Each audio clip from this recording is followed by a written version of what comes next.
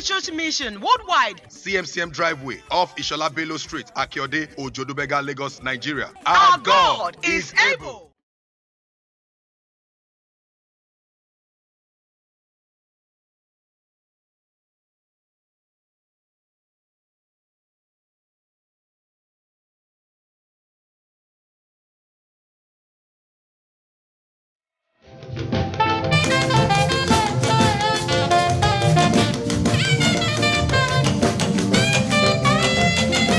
Almighty God, that is your name.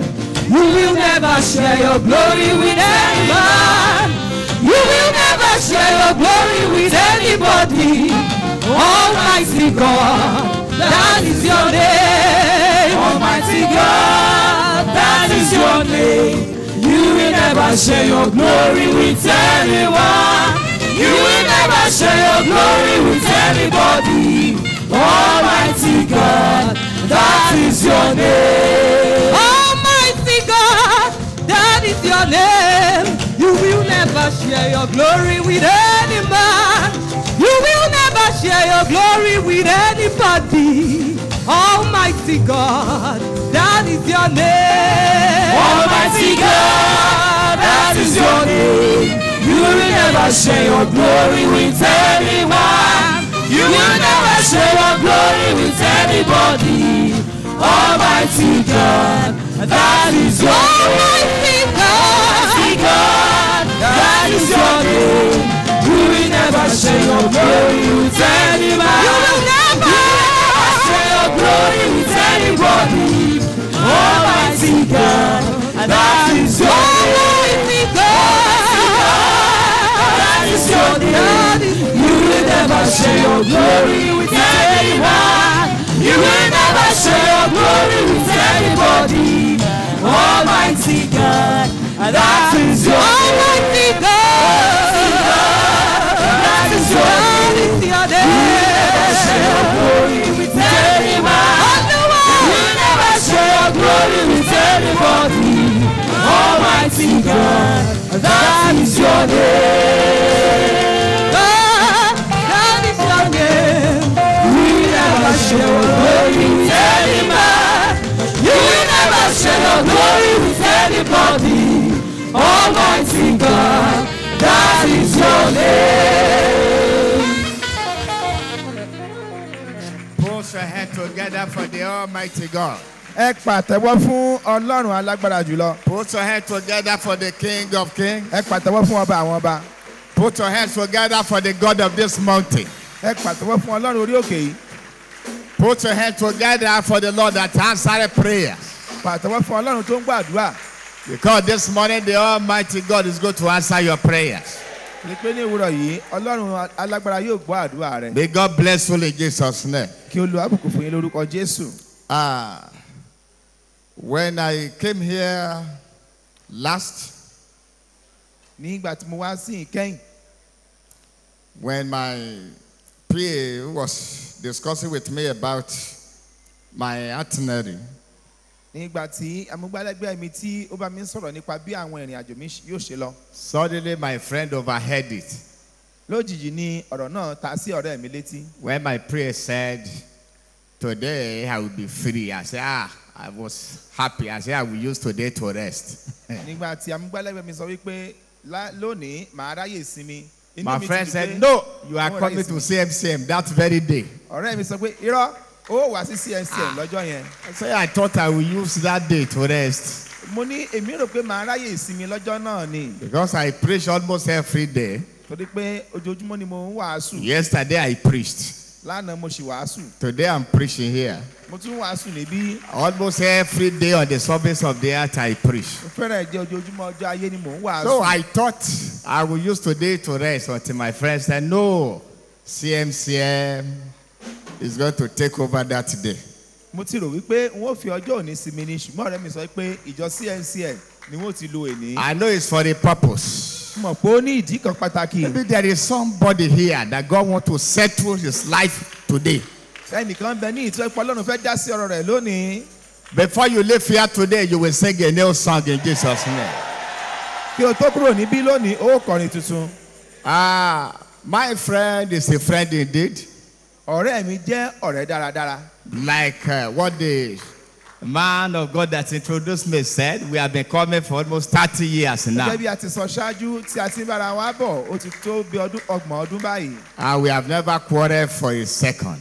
A ò sì ní èdè àìyedè fún ìṣẹ́jú àyà I kan. know what he likes, he knows what I like. Mo mọ ohun tí ó fẹ́, òun náà sì mọ ohun tí mo fẹ́. And because of that, we can relate effectively. Ìyẹn jẹ́ kí a lè bára wa ṣọ̀rẹ́ papọ̀. And that's why we are still together after several years. Òun ló fà á tó jẹ́ pé ọ̀rẹ́ wa ṣì ń lọ sí ó tẹ̀síwájú There are lẹ́yìn some ọ̀pọ̀lọpọ̀ friends you ọdún. come across for a period. And after that period, you won't see each other again. Àwọn ọ̀rẹ́ kan wà tó jẹ́ pé ẹ ó wà papọ̀ fún ìgbà kan ẹ̀ tún níra yín mọ́. I pray for him and I say here that the Almighty God will continue to promote him in Jesus' name. Amen. Mo gbàdúrà kó Olúwa túbọ̀ máa gbé wọn ga lórúkọ Jésù. He will not know sorrow in the name of Jesus. Wọn ò ní mọ̀ korò lórúkọ He Jésù. will continue to be waxing stronger and stronger in the name of Jesus. Wọ́n máa pọ̀ sí nínú ipá àti agbára The lórúkọ power of the Jésù. Almighty God will overshadow his life in the name of Jesus. Agbára Olódùmarè yóò sì ṣíjìbá So ayé shall wọn. it be. Bẹ́ẹ̀ ni ó rí. In Jesus' name I pray. Ní orúkọ ti Jésù ni a gbàdúrà. Men of God, women of God, I celebrate you. May God bless you all in Ẹ̀yin Jesus' èèyàn name. Ọlọ́run lọ́kùnrin lóbìnrin You are mo kí yín. wonderful people, very supportive. Èèyàn God will dáadáa. continue to lift you in Jesus' Yóò name. dúró tì ní Ọlọ́run yóò sì máa dúró tì yín lórúkọ Jésù. Always, every time my friends speak well about you, and I say, it shall be well with you in Jesus' name. Gbogbo ìgbà ni ọ̀rẹ́ mi máa ń sọ dáradára nípa tí yín yóò sì dára fún yín lórúkọ Jésù. Choir, you are great. Ẹ̀yin akọrin Before I even come to the pulpit, you have been singing, Almighty God. ẹ ti ń That kọrin is your tí mo name. fẹ́ràn kí n tó gorí You know pẹpẹ that that is ìwàásù. my song. The Almighty God will give you a new song today. Ọlọ́run yóò fún yín náà lórí tuntun lónìí. That shall be your story in the name of Jesus. Amen. Lift all your right hand and pray this prayer. Gbé ọwọ́ ọ̀tún rẹ sókè kó gbàdúrà yìí. Father, this morning, Bàbá ní òwúrọ̀ yìí, by the time you'll be distributing your miracle, nígbà tó máa ṣe ìpín fún iṣẹ́ ìyanu, please don't bypass me. ẹ jọ̀wọ́ ẹ má ṣe yọ mí lẹ̀. Shall we pray Ó now? yá àdúrà.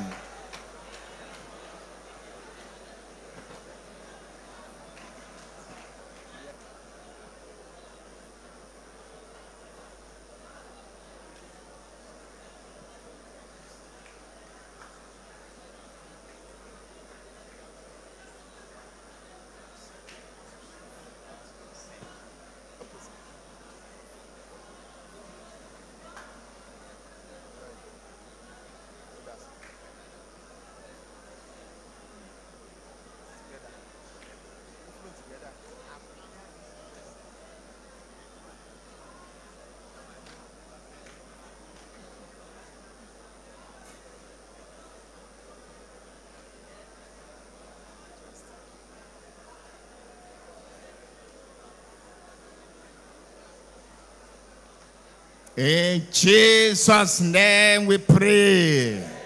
Jésù Olúwa wa. Our glorious Father, we bless you because you are the King of Kings. Bàbá Gbénga tó pé ẹ̀yin ni ọba àwọn ọba. We worship you because you are Jehovah Jireh. Jọ́sìn tó pé ẹ̀yin ni Jehovah Jireh. We worship you because each time we call upon you, you answer us. Jọ́sìn tó pé tẹ́bá ti képe yẹn máa ń dá wa lóhùn. Father, be magnified in Jesus' name. Bàbá Gbénga lórúkọ Jésù.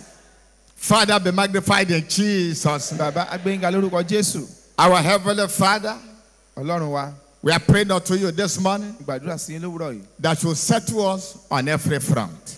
Pé kí ẹ bá pàdé ní ọ̀nà gbogbo. Father, do so in the name of Jesus. Bàbá ẹ ṣe bẹ́ẹ̀ lórúkọ Jésù. We come against all powers of darkness this morning. A lòdì sí gbogbo agbára kù ní òwúrọ̀ We yìí. come against all principalities and Ṣé forces. lòdì sí gbogbo ogun Sàtánì. We come against all satanic forces. Gbogbo ogun èṣù akọjú ìjà sí We wọn. bind them in the name of Jesus. A gbé wọn dè lórúkọ ti Jésù. We bind them in the name of Jesus. A gbé wọn dè ní orúkọ ti We Jésù. bind them in the name of Jesus. A gbé wọn dè ní orúkọ ti Jésù. Father, make a day a wonderful day for us. Bàbá jẹ́ kó ní ọjọ́ ìyanu fún wa. Let us have new experience today in our Jẹ́ life. kó tuntun ṣẹlẹ̀ sí ayé At the end of ìgbàgbọ́ wa. everything today, give us the focus to bless the holy name. Nígbà gbogbo ká lè yìn ọ́ lógo. In Jesus' wonderful name we pray. Lórúkọ Jésù ni a gbàdúrà. If you are the happiest person here, Ṣùgbọ́n ṣe wọ nínú rẹ̀ dùn jùlọ ní. I want you to run to 7 people Kò sáré tọ ènìyàn méje lọ. and announce to them Kò lọ kéde sí wọn. and say, hallelujah, my time has come. Pé hallelujah àkókò mi ti dé.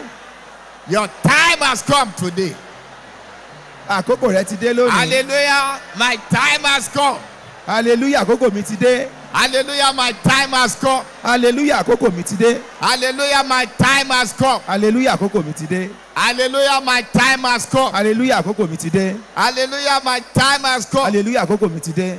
So shall it be in Jesus' name. bẹ́ẹ̀ ni ó sì rí lórúkọ Jésù. Amen. àmín. Have your seat. God bless you. ẹ jókòó lu àkóbùkù fún yín. Before I left Ibadan this morning, kí n tó kúrò ní Ìbàdàn lówùúrọ̀ yìí, I have prepared my message mo ti gbáradì láti wàásù without even knowing the theme. láì tilẹ̀ mọ àkòrí gbogbogbò. But when I got here, nígbà tí mo dé yìí, when I saw the theme, tí mo rí àkọlé this fún is, ìpàdé òní you are more than that. tí ó ní ojú báyìí lọ. And what the Holy Ghost gave me to prepare says, what you should know about yourself. àkòrí ohun tí Olúwa sọ fún mi ni wípé ohun tó yẹ kó o mọ̀ nípa ara rẹ. So when I got here and I saw, I said, this God, nígbà tí mo dé yìí tí mo sì rí mo ní Ọlọ́run yìí mà lágbára. this God is great. Ọlọ́run yìí ó mà tóbi púpọ̀. It means the same God is working with us. ẹni pé Ọlọ́run kan ṣoṣo náà ló bá wa ṣiṣẹ́. It means God wants to do something about you today.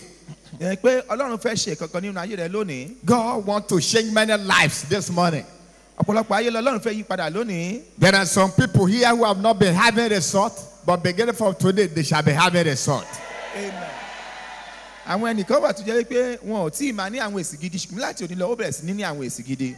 I wrote 12 things here that you should know about yourself. kókó 12 ni mo kọ kalẹ̀ ní ìtó yẹ kó o mọ̀ nípa ara rẹ. If you are able to know these 12 things, tó bá mọ̀ 12 yìí, definitely you will know that you are too much for the devil to consume. láìsí àní-àní ó mọ̀ wípé ojú ẹni tí ọ̀tá lè fi panu lọ. You are more than what you think you are. ó tilẹ̀ ju bí ó ti rò pé ó jẹ́. You are more than that. ó jù bẹ́ẹ̀ lọ. There are certain things you need to know about yourself to prove to you that you are more than that.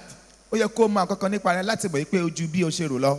Number one, èkíní, be conscious that you are the light to the world.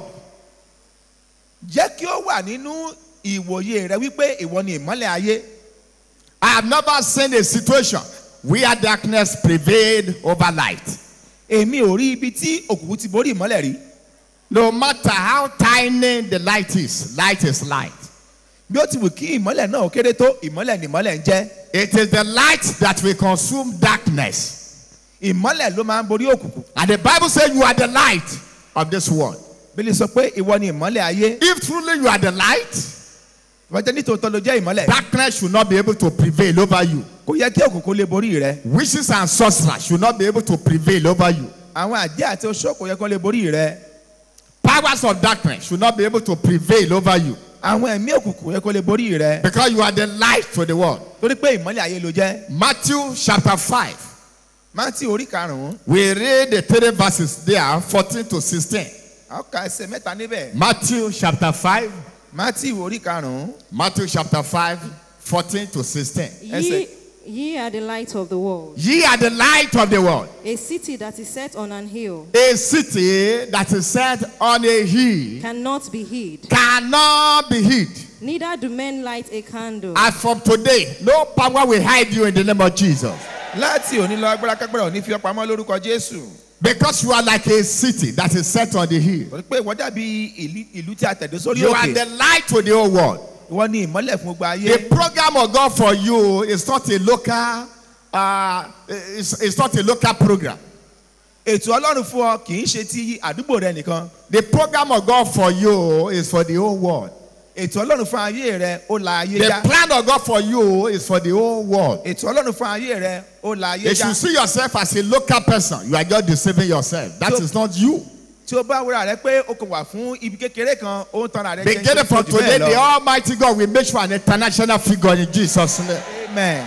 láti òní lọ Olúwa yóò sọ ọ́ di ìlú mọ̀ọ́ká You are káàkiri more àgbáyé. than what you think you are. ó tilẹ̀ ju ohun tí o rò pé You ó are jẹ́. very great. èèyàn ńlá You ni are a ọ́. successful person. aláṣeyọrí Even ni you may ọ́. not be able to find something to eat today, but the Lord asked me to tell you that you are more than that. bó tilẹ̀ ṣe pé o ò tí ì rí nǹkan tó jẹ lónìí Olúwa ní kí n sọ fún You ẹ pé may o be jù bẹ́ẹ̀ lọ. jobless now. People may be looking down on you. God said, don't worry. You are more than that. o lè wà láì níṣẹ́ lọ́wọ́ kan máa fojú dáńbẹ́lú rẹ lónìí Olúwa ní sọ fún ẹ pé má People may be bọkàn looking jẹ́. at you as Torí somebody kò jù that bẹ́ẹ̀ is lọ. stupid today. Wọ́n Don't lè worry. wọ́n lè máa fojú òpònú Do wọ̀ not say you lónìí. are more than that. Má bọkàn jẹ́ Olúwa ní sọ fún ẹ pé ojú bẹ́ẹ̀ lọ. Very soon, Láìpẹ́ your light will begin to shine in the name of Jesus. ìmọ́lẹ̀ rẹ yóò bẹ̀rẹ̀ sí ní tàn lórúkọ Jésù. You are the light set on a hill. Ìwọ ni ìmọ́lẹ̀ tí a gbé sórí òkè. I mean, you are the city set on a hill Ìwọ ni ìlú tí a that gbé can sórí never be òkè hidden. tí kò lè farasin. I don't know that power that have been hiding you, Mi ìmọ̀ agbára tó ti ń mú ọ pamọ́ tẹ́lẹ̀. but because you are here this morning, Wọ́n torí pé ó ń bẹ ní lónìí. you will start shining in the name of Jesus Christ. Ó bẹ̀rẹ̀ sí ní tàn lórúkọ Jésù. Shout hallelujah, somebody. Ké hallelujah ẹnìkan. Number 2, you are a royal priesthood. That is the name the Lord has called you. Olú àlùfáà ni ọ́, ara orúkọ tọ́lọ́run You are a sọ royal ni. priesthood. Olú àlùfáà ni ọ́. That is the name the Lord has given unto you. Orúkọ tí Ọlọ́run fún ọ ni. 1 Peter chapter 2 verse 9. What does it say? Pétérù kìíní orí kejì ẹsẹ̀. 1 Peter chapter 2 verse 9. But ye are a chosen generation. Neither do men like it. But ye are a chosen generation. But ye are a chosen generation, A royal priesthood. a royal priesthood, And holy nation. and holy nation, A peculiar people. a peculiar people. That ye should- Let the peculiar people here shout hallelujah. Àwọn ẹni ọ̀tọ̀ kan kí hallelujah. When we say somebody is a peculiar person, Ó sọ pé ẹnìkan jẹ́ ẹni ọ̀tọ̀. we are saying in concrete term that is a unique person. À ń sọ wípé ó yàtọ̀ sí àwọn yòókù. You are unique.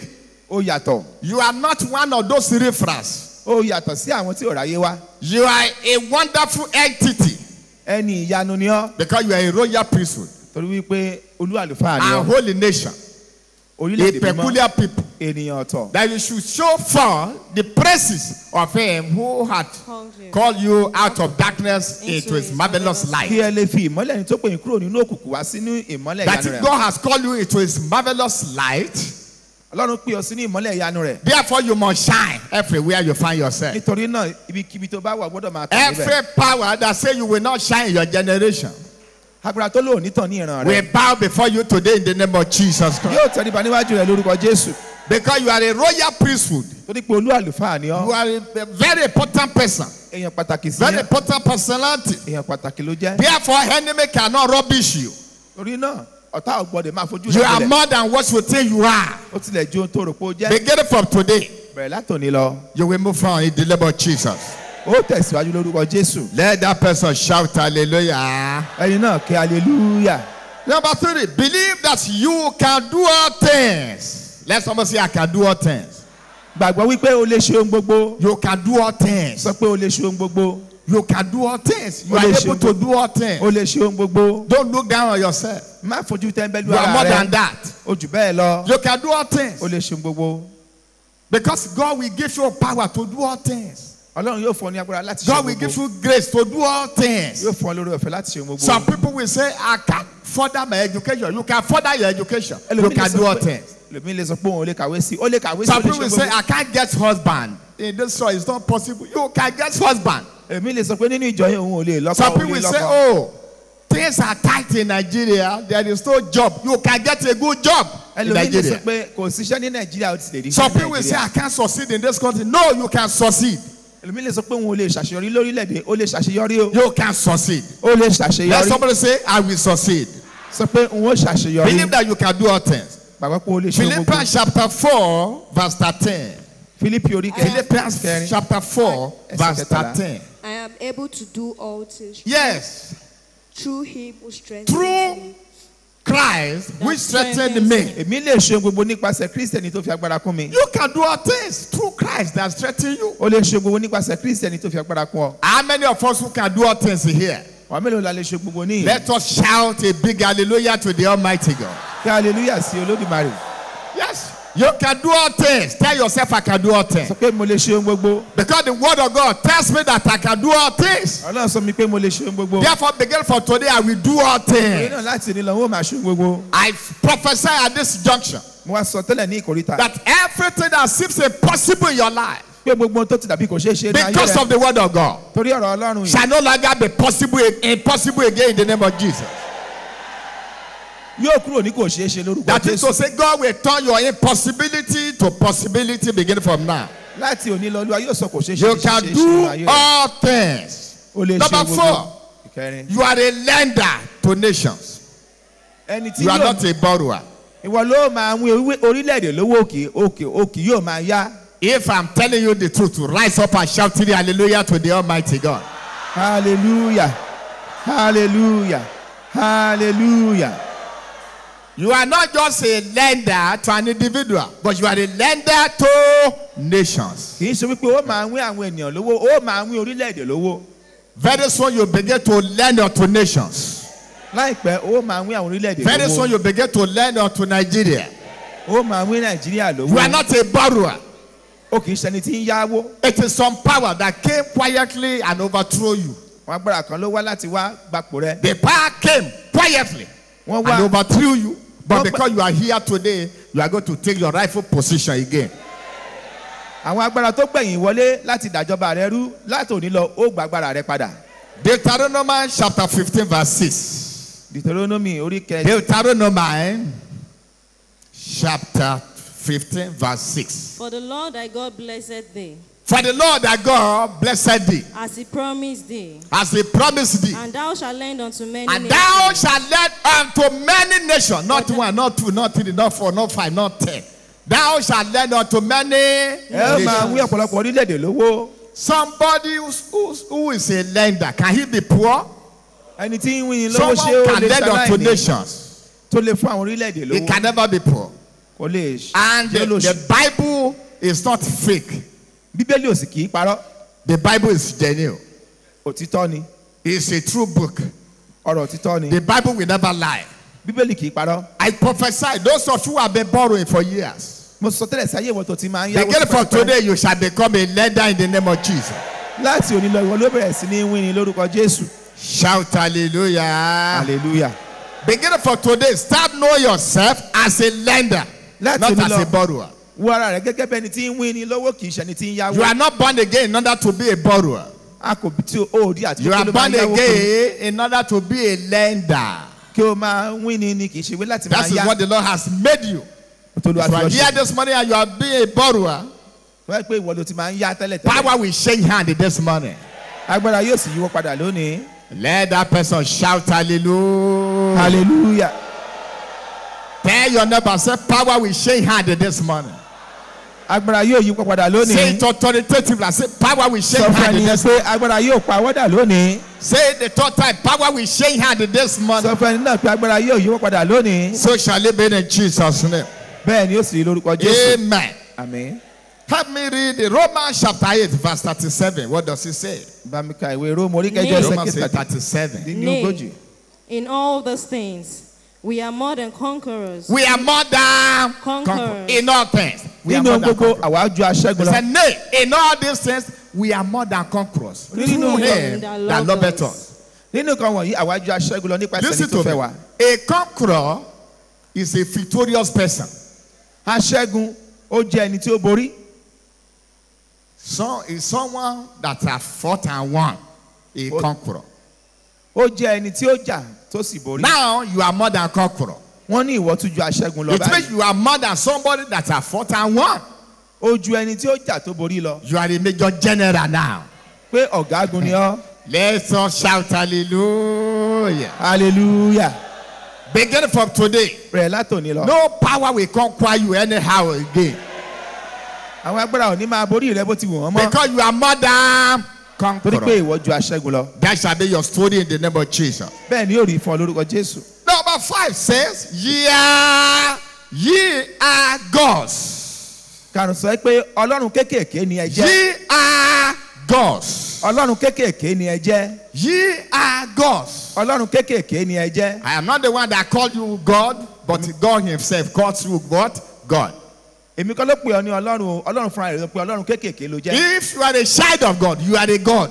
Tó bá jẹ́ pé ọmọ Ọlọ́run ni ọ́. If you are a child Ọlọ́run of kékeré ni Falade, ọ́. your name is Falade. Tó bá jẹ́ pé Falade ni bàbá rẹ̀, ó máa If you jẹ́ are a Falade. child of Adebisi, your name is what? Adebisi. Tó bá jẹ́ Adébísí ló bí ọ, ó máa jẹ́ Adébísí. Ye are gods. Ọlọ́run náà lẹ́yìn náà jẹ́ kéékèèké. Ye are gods. Ọlọ́run kéékèèké lẹ jẹ́. 1 John chapter 4 verse 4. What does it say? 1 John Jòhánù chapter kìíní 4 orí verse kẹrin 4. ẹsẹ̀ kẹrin. 1 John chapter 4 Ye are First of God. John. Ye are of God. Ye little are children, God's little children, little children. and have overcome them, because greater is He that is in you. Shout hallelujah, somebody. Hallelujah. Say, ye are God's Ye are little children, and have overcome them, because greater is He that is in you than he that is in the world. Ó ní That pé- is to say, it is your Father that is in you. bàbá rẹ ló ń bẹ nínú rẹ. Jesus is in you. Jésù wà nínú rẹ. Therefore, ye are God's. Torí náà Ọlọ́run kéékèèké ló jẹ́. That is to say, when you are a God, you cannot be molested by any power. Nígbà tó bá jẹ́ Ọlọ́run kékeré, àwọn agbára mìíràn ò lè máa borí rẹ. When ye are God's, you can never be a want. Gẹ́gẹ́ bí God can Ọlọ́run never be a kéékèèké, want. Ọlọ́run kò lè wà ṣaláìní. When ye are God, you can never be bedridden. O kò lè wà ní ìdìbúlẹ̀ àìsàn. Because ye are God's. Torí pé Ọlọ́run kéékèèké lẹ jẹ́. If truly ye are God's, Pé nítòótọ́ lẹ jẹ́ Ọlọ́run you will kéékèèké. be living supernaturally. Ó máa gbé ìgbé ayé rẹ You lọ́nà tó ga belong jù to the ènìyàn lọ. supernatural world because ye are God. Ó wà ní ayé tí ó ga jù ti àwọn ènìyàn lásán lọ. You are no longer in the natural realm Ó ti kúrò ní ayé lẹ́lẹ̀. because gods are not natural, they are supernatural. Torí pé ibi tí àwọn Ọlọ́run kéékèèké ti ń ṣiṣẹ́ ó yàtọ̀ sí ohun tí ènìyàn ti ń ṣiṣẹ́. Their help comes supernaturally, Wọ́n sì wà ní àyè tí wọ́n. not naturally. Wọn ò wà gẹ́gẹ́ bí ènìyàn. Because ye are gods. Torí pé o kì í ṣe ènìyàn lásán. Beginning from today, Láti òní lọ, you are going to exhibit that in the name of Jesus Christ. ó máa fi hàn bẹ́ẹ̀ lórúkọ Jésù. Ye are gods. Ọlọ́run kéékèèké It is the ní. Lord that I call you that. Say ye are gods. If God wants to give birth, He gives birth to God. Tí Ọlọ́run bá máa bí àwọn ọmọ rẹ̀, àwọn ọmọ bíi tiẹ̀ náà ló máa bí. Am I talking somebody? Eh? What is your name, sir? Your name is Pastor Solomon.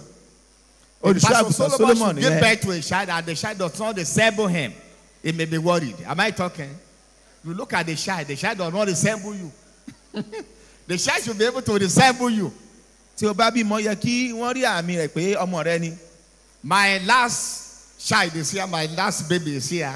When Àbíkẹ́yìn prophet mi. saw her for the first time, the prophet said, this is Falade. Ọmọ àbíkẹ́yìn mi ń bẹ ní. She's here now. Everybody knows. Ìjọ tí wòlíì kọ́kọ́ rí wọ́n ní ọmọ Falade lélẹ̀.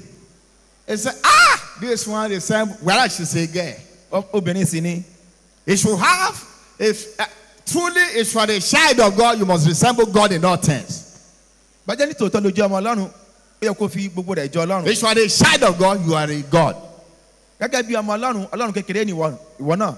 Beginning from today, Bẹ̀rẹ̀ látòní, you shall begin to manifest that in the name of Jesus Christ. ó bẹ̀rẹ̀ sí farahàn bẹ́ẹ̀ lórúkọ When Jésù. people see your life, they will see God in your life. Tí wọ́n bá rí ayé rẹ̀ When wọ́n rí people see your Ọlọ́run life, they níbẹ̀. see the glory of God there. Wọ́n máa rí ògo Ọlọ́run ní ayé Because rẹ̀. you are a God. Torí pé Ọlọ́run kékeré ló jẹ́. And so shall it be for you as from now. Yóò sì rí bẹ́ẹ̀ fún ọ lórúkọ Jésù. Shout hallelujah. Kí hallelujah. Ye are gods. If God wants to give birth, He gives birth to God, not to animals. Tí Ọlọ́run bá máa bímọ rẹ̀, àwọn Ọlọ́run náà bíi tiẹ̀ ni yóò bí, kì í ṣe àwọn ẹranko. He will give birth to gods, not to animals. Yóò bí àwọn Ọlọ́run bíi ti tirẹ̀, kì í ṣe àwọn Amen. ẹranko. Àmín. Oh, John 10:34. What does it say? To 35. John 10, Yes, sir. 34 to 35. Jesus Johannu answered orí kẹwàá. them, Is it not written in your law? I said, Ye are gods. If he called them gods, unto whom the word of God came, and the scripture cannot be broken. Thank you. Ẹ ṣé. Ye are gods. Ọlọ́run kékèké ni ẹ You jẹ́. must resemble God in all things. Ó yẹ kó fi gbogbo nǹkan jọ Ọlọ́run. That shall be your story from now in Jesus' name. Bẹ́ẹ̀ ni ó sì rí fọ láti òní Another one lórúkọ says, Jésù. Ye are the friend of Jesus.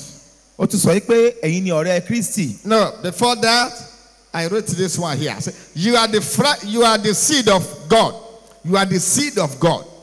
Irú Ọlọ́run ni ẹ jẹ́. You are the seed of God. Ó jẹ́ irú. The seed of God is in you. Ọmọ Ọlọ́run. Irú You Ọlọ́run are bẹ the nínú seed rẹ̀. of God.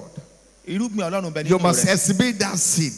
O ní láti Act of fihàn. Apostles chapter 3, 25 to 26. Act of Apostles chapter 3. Iṣẹ́ àwọn àpọ́sítélì orí kẹta Act of Apostles chapter 3. Yes, sir. láti ẹsẹ̀ kẹẹ̀ẹ́dọ́gbọ̀n. You read 25 to 26. Ye are the children of the prophets. Ye are the children of the prophets. And of the covenants. And of the covenant which God made with our fathers. Saying unto Abraham. Yes. And in thy seed shall all the kindreds. And in thy seed shall all the kindreds of the earth be blessed. Unto you first God, having raised up his son Jesus, sent him to bless you, in turning away every one of you from his iniquities. Thank you. You are the seed of Abraham. Abraham was blessed, you too must be blessed. Because you are the seed of Abraham. Begin to see yourself as the seed of Abraham from now. You are no longer a failure from today. You are an embodiment of success from now. Because you are the seed of Abraham. Another one says, you are the friend of Jesus. You are the friend of Jesus. Those of us who are friends of Jesus, shout hallelujah. When you are having a friend, you must understand that friend. When you are having a friend, you must be able to tolerate each other. When you are having a friend, that help must come from that your friend. You are the friend of Jesus. John 14:15. John chapter 14 verse 15. If ye love me, keep my commandments. Keep my commandments. When you love God, you keep the commandment of God. Because you are the friend of Jesus, you must love him. You love your friend. Beginning from today, Jesus will manifest himself in your life. Do you know that you are the foolishness of this world to confound the things of the wise?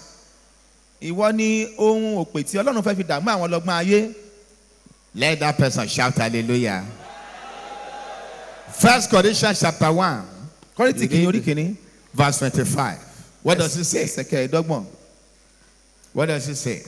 Because of the foolishness of God.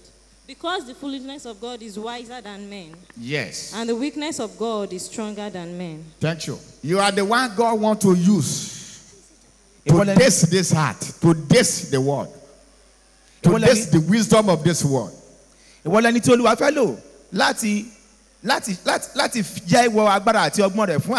That is why no power can rubbish you anyhow. You are more than that. When they say they rubbish them in your family, they can't rubbish you because you are more than that. If the enemies are able to prevail over people in your family, no, it should not be you. You are more than that. I heard it from many people and say family problems, household enemies do not allow us to strive in our families. If they are troubling others, it should not be you. You are more than that. Because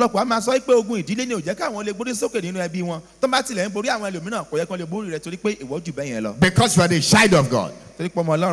You are the foolishness of God to train the wise. And that shall be your portion in the name of Jesus. Ye are the temple of God. Ye are the temple of the Almighty God. Ye are the temple of God. If truly you are the temple of God, shout hallelujah. Hallelujah. Ye are the temple of God. No power can destroy the temple of God. Your body is the temple of the Almighty God. That is why don't corrupt your body, you women. Men, don't corrupt yourself with foolish ladies. Because you are the temple of God. You are the temple of the Almighty God. 1 Corinthians chapter 3 verse 17. If any man defile the temple of God, him shall God destroy. Can you hear that? For the temple of God is holy, which temple ye are. Thank you. You are the temple of the Almighty God. If any man defile the temple of God, tí ẹnikẹ́ni bá bà tẹ́ḿpìlì Ọlọ́run jẹ́, him shall God destroy. Òun ni For Ọlọ́run the yóò temple pariwo. of God is holy. òun ni Ọlọ́run yóò parun torí pé tẹ́ḿpìlì Ọlọ́run jẹ́ mímọ́. The temple of God is holy. You too must be holy. Tẹ́ḿpìlì Ọlọ́run jẹ́ mímọ́. Ẹ̀yin náà God gbọ́dọ̀ expects jẹ́ mímọ́. holiness from your end. Ọlọ́run fẹ́ kí o wà ní mímọ́. God wants you to be holy because you are the temple of God. Ọlọ́run fẹ́ kí o wà ní mímọ́ torí pé tẹ́ḿpìlì Ọlọ́run. Another one says, ye are the salt of the world. You are the salt of the world. Kókó mìíràn sọ wípé ìwọ ni iyọ̀ ayé. You are the salt of the world. Ìwọ ni iyọ̀ ayé. That is to say, the plan of God for you is to affect the entire world, not to affect your local government alone. Ọlọ́run fẹ́ kí o kó adùn bá gbogbo àgbáyé kì í That's ṣe why he àdúgbò rẹ says you are nìkan. the salt of the entire world. Ó ní pé ìwọ ni iyọ̀ gbogbo àgbáyé. You are the salt of the world. Ìwọ ni iyọ̀ Matthew àgbáyé. 5:13. What does it say? You are, Matthew 5:13. you are the salt of the It earth. says, ye are the salt of the earth. But if the salt But if the salt have lost its savor, I Yeah. pray you will not lose your savor. Amen. Lórúkọ Jésù ò ní pàdánù adùn rẹ. Wherewith shall it be salted? Uh-huh. It is thenceforth good for nothing, but to be cast out So they cast out and to be trodden under and to foot be of trodden men. under Foot foot of of men. You will never be trodden upon by men in the name of Jesus Christ. Àwọn èèyàn ò ní máa tẹ̀ ọ́ mọ́lẹ̀ lórúkọ Jésù. Let that person shout amen to that prayer. Ṣe àmì sí i.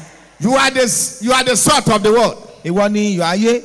That is to say, Èyí ni pé you are the world sweetener ìwọ ni that will make the amáyédùn. world to be sweet. Ìwọ ni amáyédùn tó máa múlẹ̀ ayé dùn. That shall be your name as from today in Jesus' name.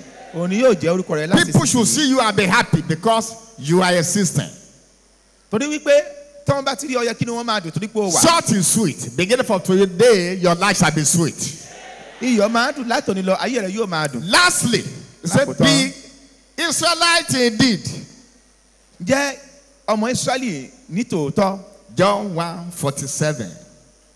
Jòhánù orí kìíní ẹsẹ̀ John kẹtàdínlógójì. 1:47. What does it say? Jesus saw Nathanael coming to him, and saith of him, Behold, an Israelite indeed, in Israelite indeed. whom is no guile. Yes. Jesus saw Nathanael coming to him and said unto him, Behold, an Israelite indeed, in whom is no guile. Jésù sọ fún Jésù ní Nàtàlẹ́ẹ̀lì tí ó ń bọ̀ lọ́dọ̀ ó sì wí fún wípé kíyèsí ọmọ Ísírẹ́lì ní tòótọ́ tí ò sí àgàbàgebè kankan. Don't allow hypocrisy in your life. Má ṣe gba àgàbàgebè láàyè Because you are láyé the rẹ. Israelite indeed. Be an Israelite indeed. Jẹ́ ọmọ Ísírẹ́lì ní tòótọ́. Don't allow hypocrisy at all. Má fàyè gba àgàbàgebè.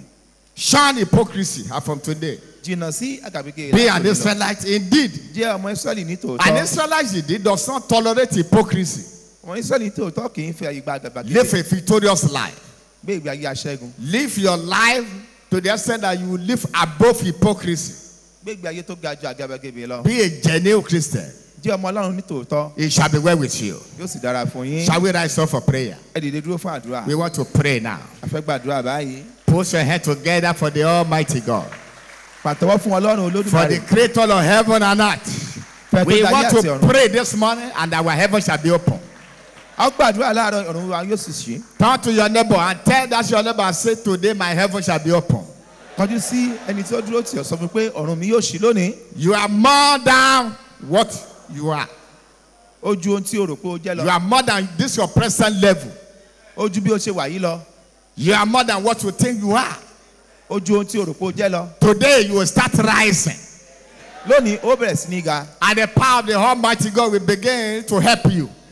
Gbára Olódùmarè yóò sì máa ràn ọ́ lọ́wọ́. In the name of Jesus. Ní orúkọ ti Jésù. If there's any hypocrisy in your life, God cannot answer your prayer. Tí àgàgebè bá ń bẹ nínú ayé Ọlọ́run ò lè gbọ́ àdúrà Lift rẹ̀. up your right hand and pray and say, God, forgive me. I've sinned against you. Gbé ọwọ́ sókè sọ pé Olúwa dárí ẹ̀ṣẹ̀ mi jì mí. Help me, Lord. I will no longer sin against you anymore. I want to become an Israelite indeed. Olúwa ràn mí Help me lọ́wọ́. to be an Israelite indeed beginning from today. Olúwa ràn mí lọ́wọ́ Shall we láti begin jẹ́ to pray right now? Ísírẹ́lì ní tòótọ́ láti òní lọ. Àdúrà lórúkọ Jésù.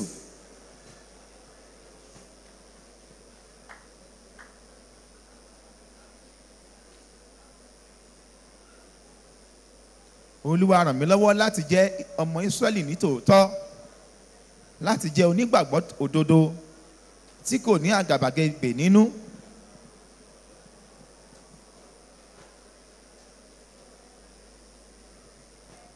Pray. Tell God to forgive you. Sọ fún Olúwa kó dáríjì ọ́. If there's any area where you have sinned against God, because enemy can hold to that. Tí ó bá ní ibi tí ó ti ṣẹ̀ sí Ọlọ́run torí pé ọ̀tá lè lọ dúró dè ọ́ níbẹ̀. Tell God to forgive you this morning. Sọ pé Olúwa dárí ẹ̀ṣẹ̀ mi jì mí lónìí. Ask him to forgive you. He is ready to forgive Sọ you. fún kí ó dáríjì ọ́, yóò sì ṣetán láti dáríjì ọ́. Be an Israelite indeed. Jẹ́ Ísírẹ́lì ní tòótọ́.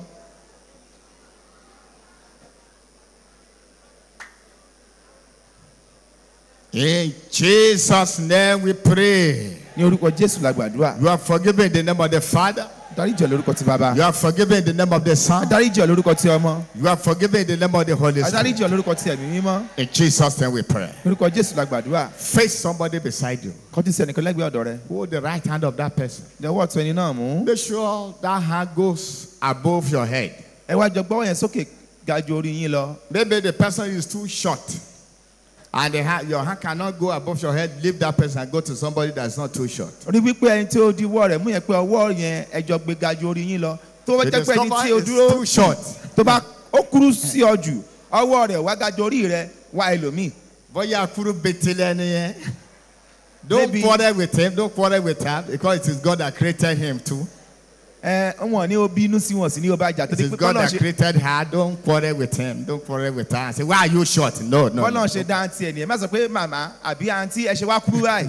Just leave the person and go to another person. Ṣé ní kó kàn rárá fi ilẹ̀ kó lọ mú ẹlòmíì kó náà wá ẹni tó bí After tiẹ̀. shouting, Jesus said once. Tó bá ti porúkọ Jésù lẹ́ẹ̀kan Say, ṣoṣo whatever embargo the enemy has placed upon this person, pé gbogbo àlè tí ọ̀tá palẹ̀ ní nìyí let lórí the embargo catch fire this morning in Jesus' name. àlè náà kó gbiná sọnù lórúkọ Shall we Jésù. pray now? Àdúrà.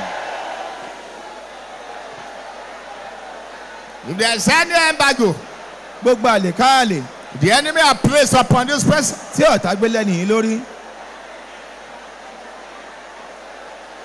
let the embargo die today in the name of Jesus. Kí àlè náà kí ó di òkú lónìí lórúkọ Jésù. Let the embargo catch fire today in the name of Jesus. Kí àlè náà kó gbiná sọnù lórúkọ Jésù.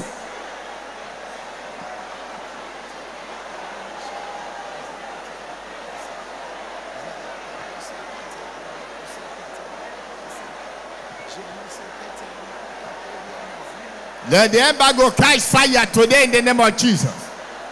Jẹ́ kí àlè náà kó gbiná sọnù lónìí lórúkọ Jésù.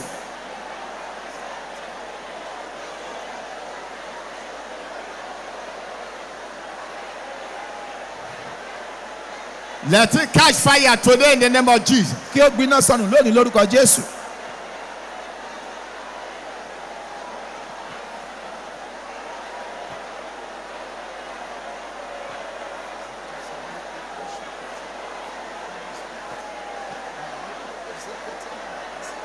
Whatever embargo the enemy has placed upon this person, let the embargo catch fire now in the name of Jesus.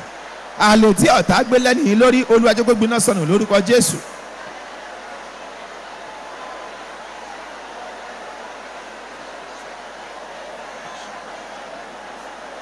In Jesus' name we pray. Ní orúkọ Jésù la gbàdúrà. Turn to another person.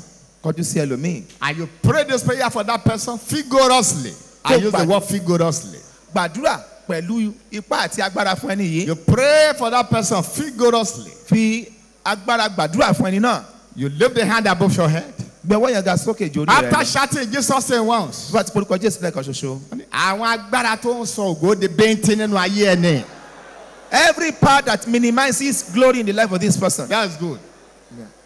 Ẹ̀yin agbára tẹ́ ń sọ ògo di bẹ́ntì nínú Power ayé that ẹni. minimizes glory in the life of this person. Ilẹ̀ tí mo nọ̀rọ̀ èkó lanu kó gbé yín mi láàárọ̀. Let the earth open and swallow you today. Shall we pray now? Àdúrà. Every power that minimizes glory. Gbogbo agbára tó ń sọ ògo di bíntín. Every power that minimizes glory. Gbogbo agbára tí ń sọ ògo di bíntín. Hear the word of God. Ẹ gbọ́ ọ̀rọ̀ Ọlọ́run. Let there be earthquake and swallow you up this morning. Ilẹ̀ kó lanu kó gbé yín mì ní òwúrọ̀ yìí. Ẹ̀yin agbára tẹ́ ń sọ ògo di bẹ́ntì. Powers that minimizes glory. Ẹ gbọ́rọ̀ Ọlọ́run. Hear the word of God. Ẹ gbọ́rọ̀ Ọlọ́run. Hear the word of God. Ẹ gbọ́rọ̀ Ọlọ́run. Hear the word of God. Ilẹ̀ kó lanu kó gbé yín mì. Let the earth swallow you today. Ilẹ̀ kó lanu kó gbé yín mì.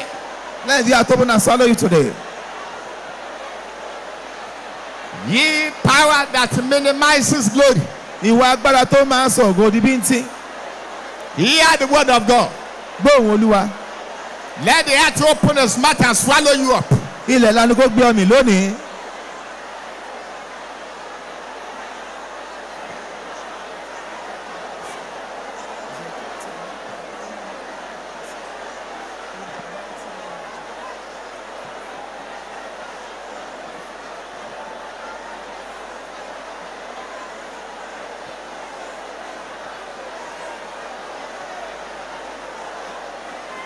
In Jesus' name we pray. Jésù Olúwa wa. Go to the last person. Lọ sí The ọ̀dọ̀ third person now. The third ẹnìkẹta person. báyìí, ọ̀dọ̀ ẹnìkẹta. I want you to pray this prayer vigorously as well. Fẹ́ kó gbà á ní àgbàlágùn ni o.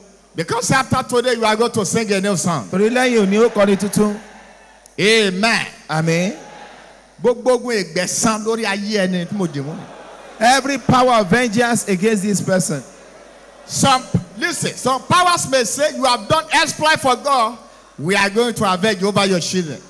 Àwọn agbára kan lè sọ pé ó ṣe takuntakun fọ́lọ́run, a ó gbẹ̀san lára àwọn ọmọ rẹ̀. Spirit of vengeance. Ìwọ ẹ̀mí olùgbẹ̀san. Hear the word of God. Gbọ́ ọ̀rọ̀ Ọlọ́run. Your efforts are frustrated over this person today. Iṣẹ́ rẹ̀ bàjẹ́ lórí ẹni yìí lónìí. Your efforts are frustrated over this person today. Iṣẹ́ rẹ̀ bàjẹ́ lórí ẹni tí mo di wọ́ rẹ̀ Shall fún mi we lónìí. pray now? Àdúrà. Ye spirit of vengeance. Ye spirit of vengeance. Ìwọ ẹ̀mí olùgbẹ̀san. Your efforts are frustrated. Ìgbìyànjú rẹ̀ di asán. Your efforts are frustrated. Ìgbìyànjú rẹ̀ di asán. Your efforts are frustrated. Ìgbìyànjú rẹ̀ di asán. Your efforts are frustrated. Lórí ayé ẹni yìí ìgbìyànjú rẹ̀ di asán lónìí. Your efforts are frustrated. Ìgbìyànjú rẹ̀ di asán lónìí.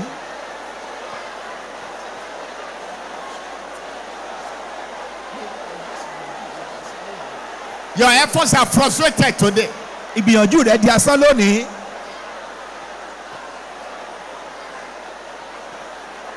In Jesus' name we pray. Jésù Olúwa wa. Yes, leave that person. Ó fẹ̀nìyàn lẹ̀. Number one prayer point for yourself now. Ó gbàdúrà kìíní yìí fún ara rẹ̀. Out of the 7 prayer points. Nínú àdúrà méje. I want you to pray very well. Fẹ́ kó gbà dáadáa. Stand very well. Dúró gángan. Ẹ̀yin agbára tí ẹ̀ jẹ́ kí n ju bí mo ṣe wà ẹ́. Powers that will not let me grow beyond my present level. No, I want to ask you. No, Ó ìwọ fẹ́ bí náà ọ. wo. Ìwọ náà wò ó. Ṣé kò yẹ kó o ju bó ṣe wà ẹ́? Aren't you supposed to be No, greater than sòótọ́ o what má you are? parọ́, má parọ́. Be truthful. Kò yẹ Tell kó o the ju bó truth. ṣe wà ẹ́ àbí? Are you not supposed to be greater than what you are? Ẹ̀yin agbára tí ẹ̀ jẹ́ kí n ju bí mo ṣe wà ẹ́. Powers that will not let me be greater than this. Ní orúkọ Jésù ilẹ̀ kó lanu kó gbé yín mì. Let the earth open and swallow you in Jesus' name. Shall we pray now? Àdúrà.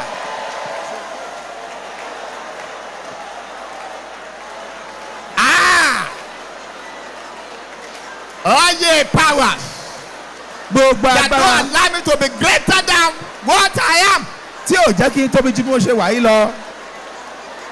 Hear the word of God. Ẹ gbọ́ ọ̀rọ̀ Ọlọ́run. Let there be earthquake and swallow you up Kí today. ilẹ̀ lánàá kó gbé mi lónìí.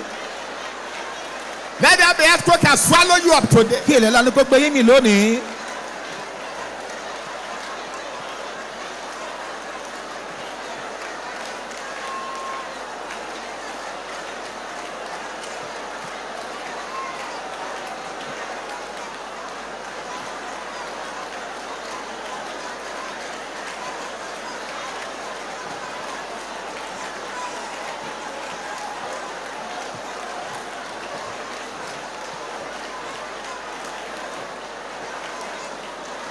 Oh, my Father. Bàbá mi o. Oh, my God. Ọlọ́run mi o.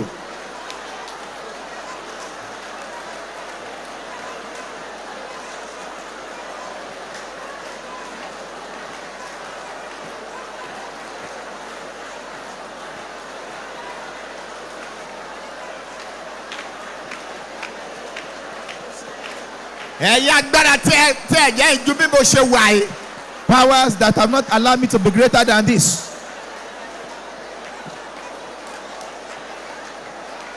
In Jesus' name we pray. Ní orúkọ Jésù la gbàdúrà. You are going to repeat that prayer. Ó tún àdúrà yẹn gbà. That power is the power of limitation.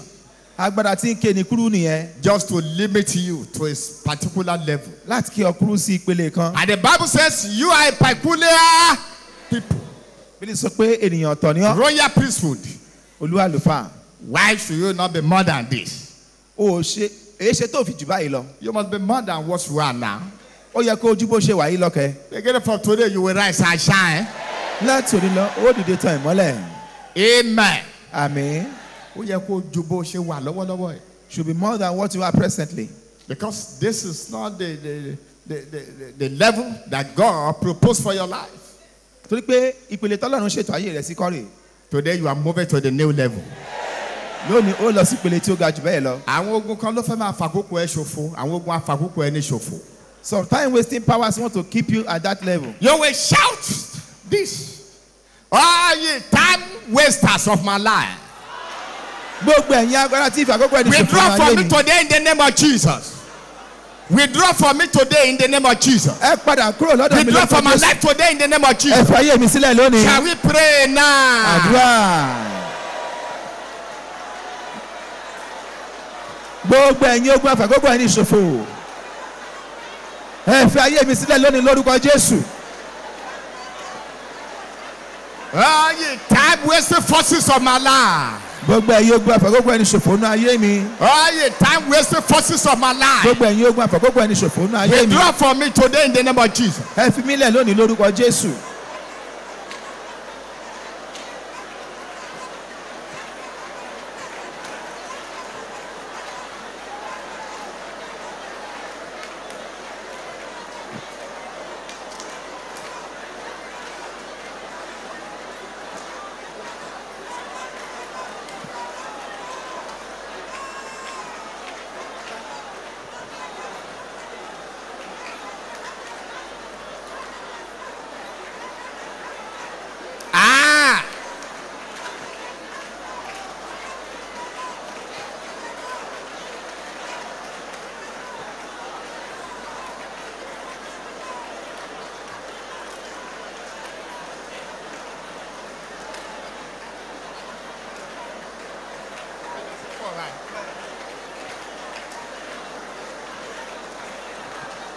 In Jesus' name we pray. Amen.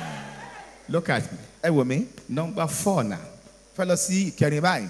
I want you to pray very well. Fẹ́ kó gbà dáadáa. How many of us who have faith here? Àmélòó la ní ìgbàgbọ́ níbí? All right. This prayer is not for those who do not have faith. Eléyìí wà fáwọn tí ò ní gbàgbọ́ o. This one we want to pray is for those people who have faith. Eléyìí wà fáwọn tó ní gbàgbọ́. Those of you who don't have faith, you can sit down. Ìwọ tó o bá ní gbàgbọ́ lè jókòó. Next time, we will know how to approach your own case. Níjọ́ mi àmọ́ àmọ́ bá ṣe máa sọ̀rọ̀ rẹ sí. But those of us who have faith, Báwọn ta ní gbàgbọ́. get ready to pray this prayer. Ṣetán láti gbàdúrà yìí. The Bible says you have faith like a mustard seed. Bílí You sọ pé will tó bá ní command a mountain to be removed tó bá ní into the gbàgbọ́ bíi sea, oró and it shall mustard. happen. Is that not so? Ó pàṣẹ pé kí òkè kó ṣídìí kí ó sì lọ sínú òkun kí ó sì You rí are bẹ́ẹ̀ going fọ́. to cry. Every mountain blocking my view. Ó pariwo.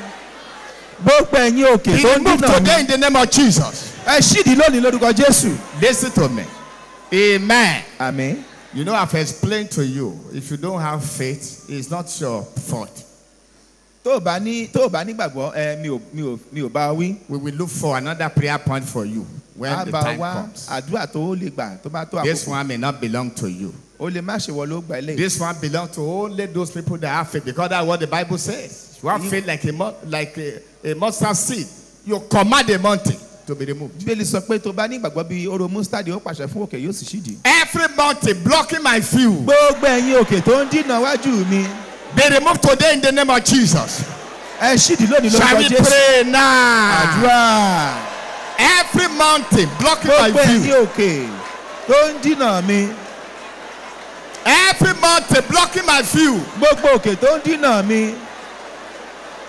Every mountain blocking my view. Gbogbo òkè tó ń dínà mi. Be removed today in the name of Jesus. Ṣídìí lónìí lórúkọ Jésù.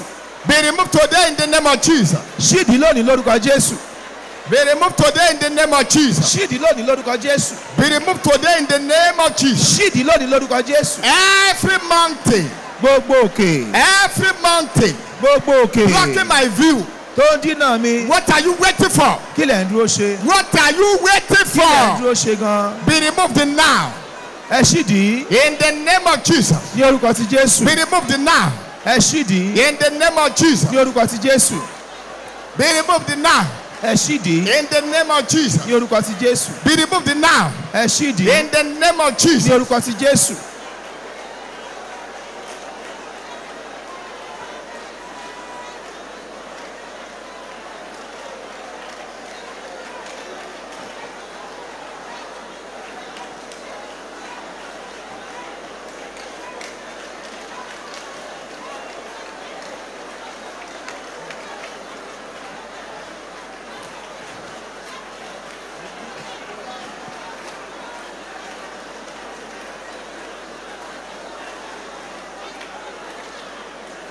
In Jesus' name we pray. Jésù Olúwa wa. It's remain 3 prayer points. Kókó àdúrà mẹ́ta ló kù. Look up somebody. Wo bí? Every mountain before you will disappear today. Amen. Gbogbo òkè níwájú rẹ yóò pòórá lónìí. Who's the owner of that prophet?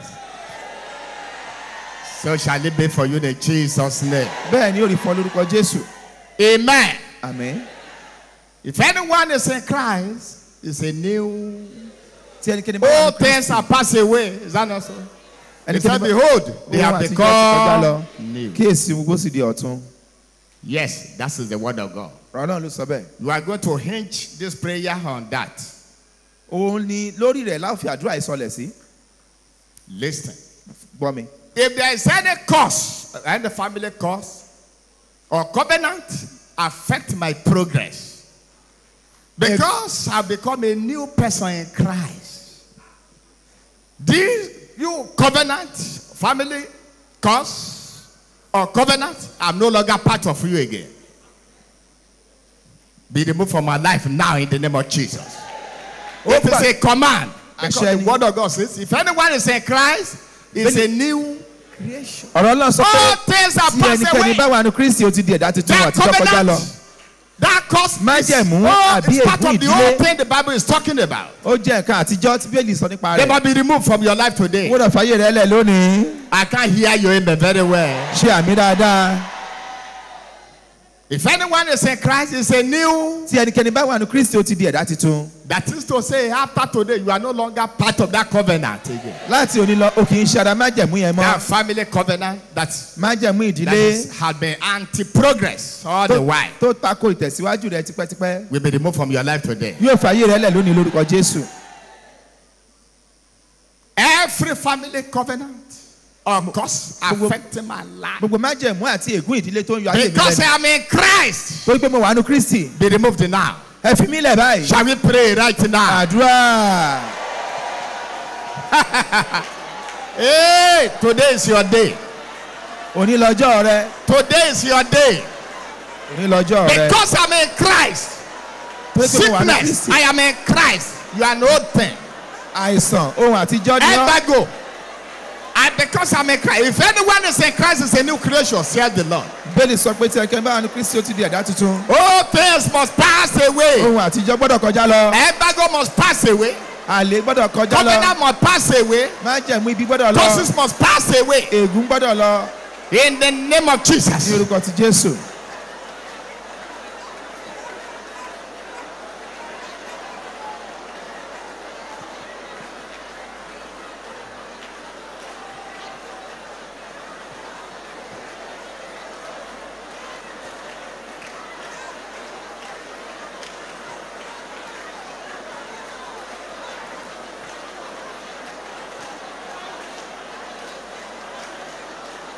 Ah.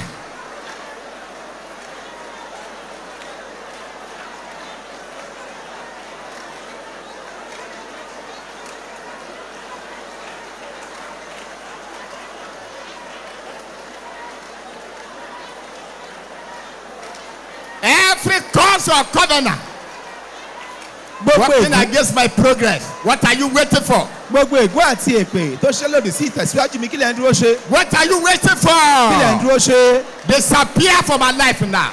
Ẹ pòórá kúrò ní ayé mi lónìí.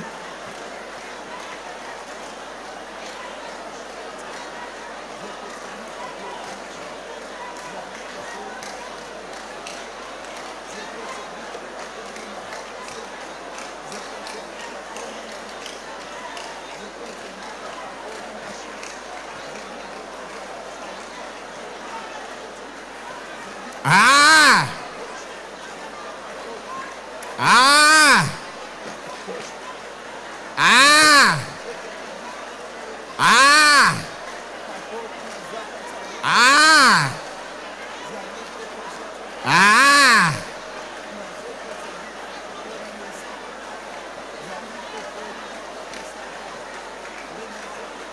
Ah!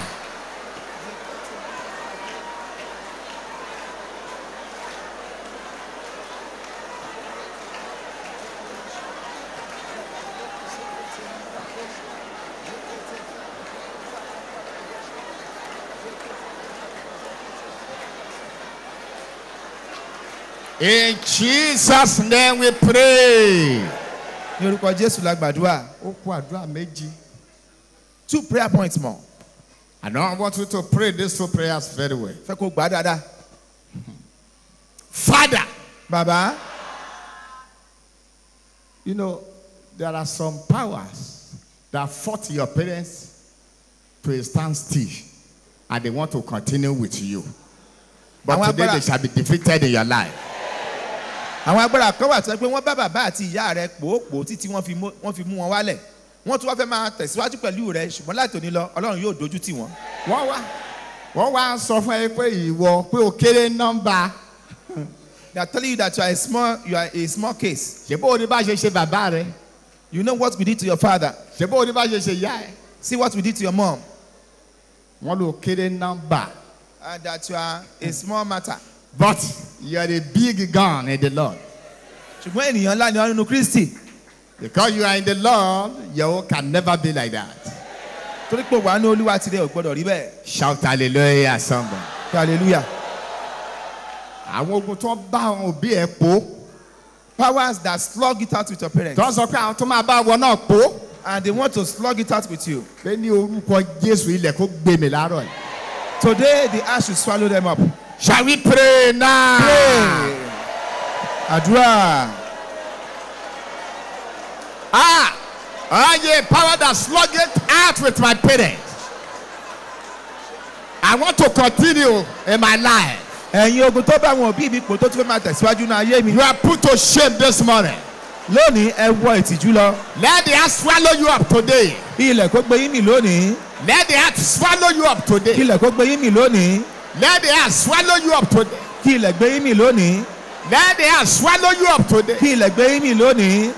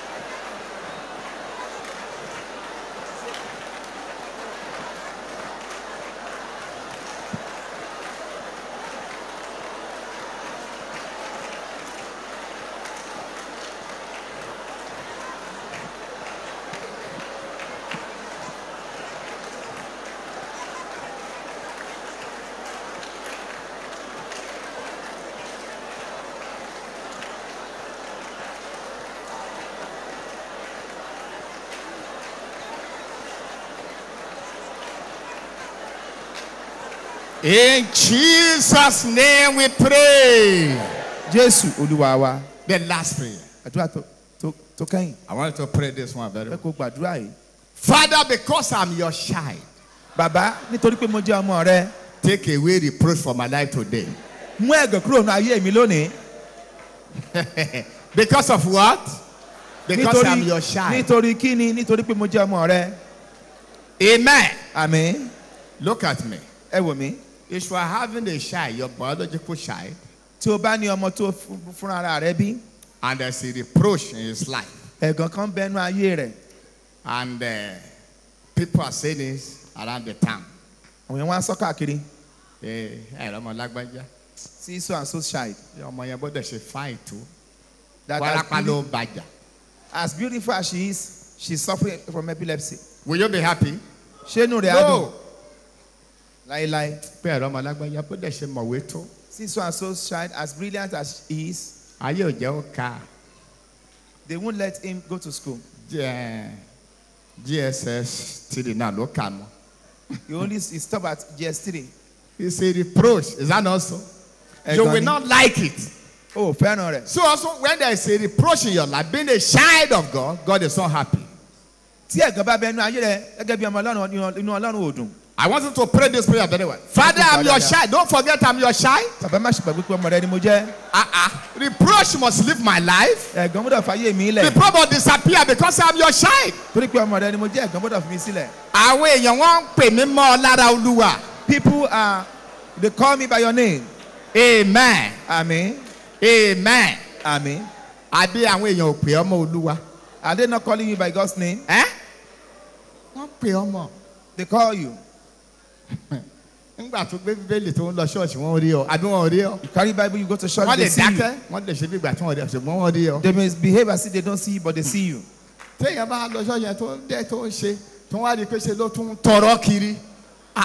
If one is going to church like that and they see my Even some will even say it to your face. Wọ́n àbò ṣì wá lọ ṣọ́ọ̀ṣì tó náà. some wọ́n á sọ fún ẹ pé as much as you attend church, Bó ṣe wá lọ ṣọ́ọ̀ṣì tó yìí. despite your church regular attendance, Kí ni problem o dẹ̀ ń lọ ṣọ́ọ̀ṣì o? but you go to church regularly and they don't go.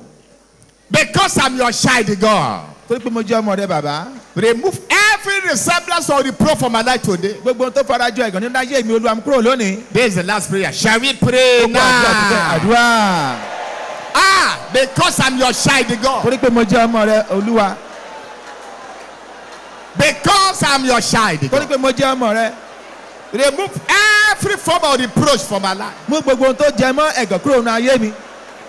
Remove every form of reproach from my life. Gbogbo tó jẹ mọ́ ẹ̀gàn mú kúrò nínú ayé mi.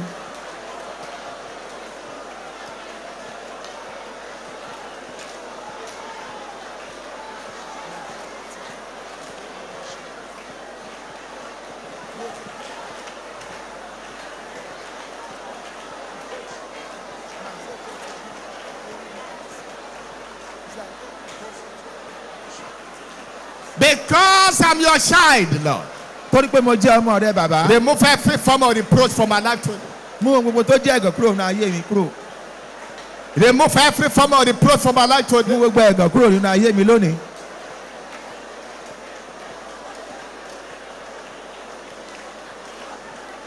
Remove every form of reproach from my life today. Mú gbogbo ẹ̀gàn kúrò nínú ayé mi lónìí. Because I am your child. Torí pé mo jẹ́ ọmọ rẹ. Because I'm your child, Lord. Torí pé mo jẹ́ ọmọ rẹ. Because I'm your child. Mo jẹ́ ọmọ rẹ. Remove every form of reproach from my life. Gbogbo tó jẹ́ ẹ̀gàn Olúwa mú kúrò.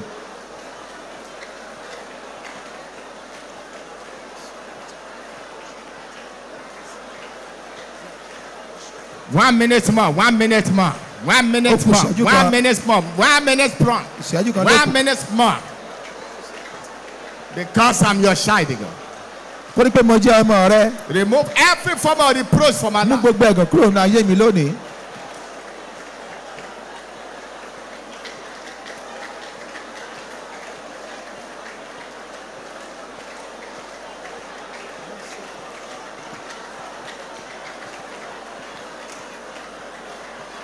Let reproach disappear from my life today.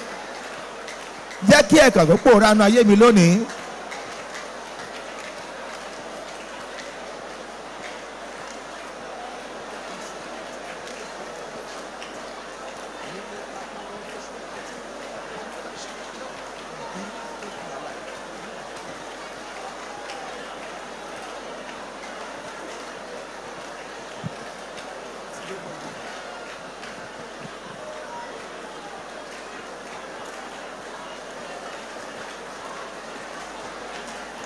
In Jesus' name we pray.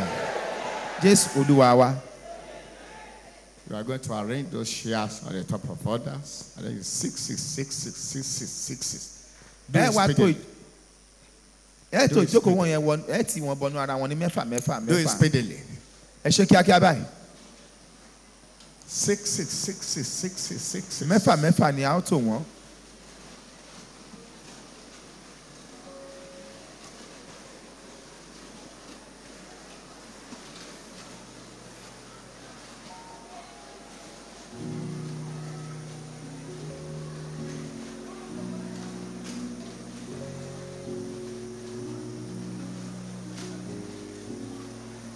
One minute more. Do it speedily. Ẹ ṣe kíákíá.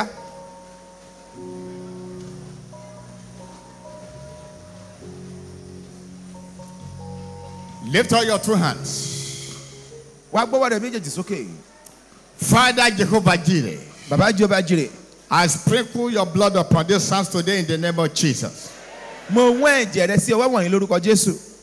I sprinkle your blood upon this house today in the name of Jesus. Lónìí mo wọ́n ẹ̀jẹ̀ rẹ sí ọwọ́ wọ̀nyí lórúkọ Jésù.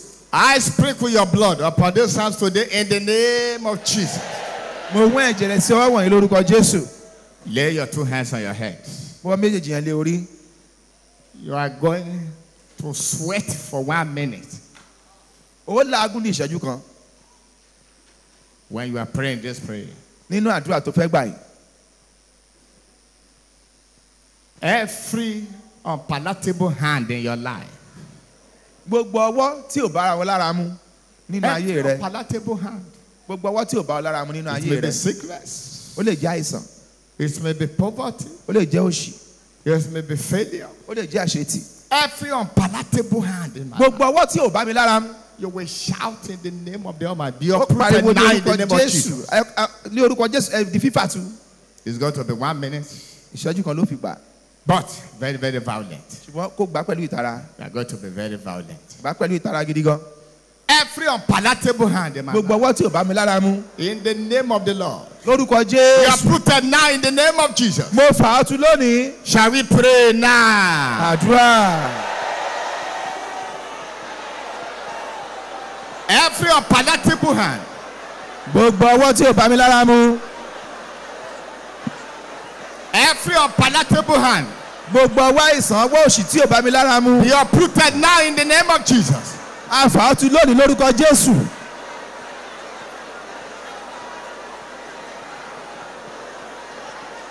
Be uprooted now in the name of Jesus. Be uprooted now in the name of Jesus. A fà á tu báyìí ní orúkọ ti Jésù. Every unpalatable hand, Gbogbo ọwọ́ tí ò bá mi lára mu. every unpalatable hand, Gbogbo ọwọ́ tí ò bá mi lára mu. be uprooted now in the name of Jesus. A fà á tu báyìí lórúkọ ti Jésù. Every unpalatable hand, Gbogbo ọwọ́ tí ò bá mi lára mu. every unpalatable hand. Gbogbo ọwọ́ tí ò bá mi lára mu. What are you waiting for? Kí lẹ̀ ń dúró ṣe? What are you waiting for? Kí lẹ̀ ń dúró ṣe? Be uprooted now in the name of Jesus. A fà á tu báyìí lórúkọ ti Jésù. Be uprooted now in the name of Jesus. A fà á tu lórúkọ ti Jésù.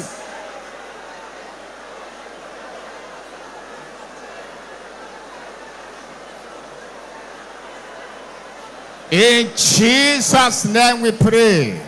Jésù Olúwa wa. As we lay your hands on your heads, Wo ṣe gbé ọwọ́ yẹn lé orí ẹ.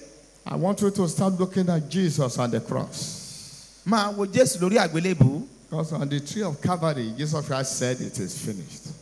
Lórí igi Calvary Jésù sọ pé ó parí. Today, Lónìí, every affliction shall end in your life. gbogbo ìpọ́njú ayé rẹ yóò dópin. Because the Bible says the affliction shall never rise again. Bílí sọ pé ìpọ́njú kí ò ní dìde lẹ́lẹ́kejì. When the prayer was going down, Nígbà tí àdúrà yẹn ń lọ. the Holy Ghost made me to understand that many people are here who are under one affliction or the other. Ẹ̀mí mọ́ fi yé mi wípé ọ̀pọ̀lọpọ̀ ń bẹ ní ìtọ́jú pé wọ́n bẹ lábẹ́ ìpọ́njú kan àbí òmíì. Under one limitation or the other. Lábẹ́ ìkéni kúrú kan àbí òmíràn. And because of that limitation, they cannot be fulfilled. torí ìkénikúrú náà wọn ò lè mú àyànmọ́ wọn ṣẹ. It is like their struggle is even more than fulfillment they see. ó dàbí wípé àṣedànù wọn gan ó pọ̀ ju àṣejẹ wọn. But today, ṣùgbọ́n lónìí. they are coming out of that limitation. Amen. wọ́n jáde kúrò ní ipò ìkékúrú náà. Limitation must die in your life today. ìkénikúrú gbọ́dọ̀ di òkú náà ayé rẹ. You are going to be loose today. a tú ọ sílẹ̀ lónìí. The power of the Almighty God will loose you. bọ́lá Olódùmarè yóò tú ọ sílẹ̀. When Lazarus died, nígbà tí Lásárù kú. when Jesus Christ got to the sepulchre, tí Jésù Kristi dé ibojì rẹ̀. Lazarus had been buried. wọ́n ti sin Lásárù. They even rolled a stone over the sepulchre. wọ́n ti yí òkúta dí ẹnu ibojì. And when Jesus Christ got there, Jésù débẹ̀. he said, remove the stone. ó ní kí wọ́n yí òkúta náà When kúrò. they removed it, he said, Lazarus, come forth. ó ní Lásárù jáde wá. Just one word, not 3 times. ẹ̀rẹ̀ kan ló pé kì í ṣe ẹ̀mẹ́ta. Immediately, Lazarus came out. lẹ́sẹ̀kẹsẹ̀ ni Lásárù jáde wá. But he was still bound. He was still under that bondage. He was still bound. ṣùgbọ́n a sì fi aṣọ òkú dì í. Jesus Christ said to people who bound him, said, loose him and let him go. àwọn èèyàn tó wà níbẹ̀ Jésù sọ fún wọn pé ó yá èyí náà lẹ́dẹ̀ẹ́ ó yẹ tútù. Whereas the power that brought him out of the grave should be enough to loose him, but the power refused to loose him.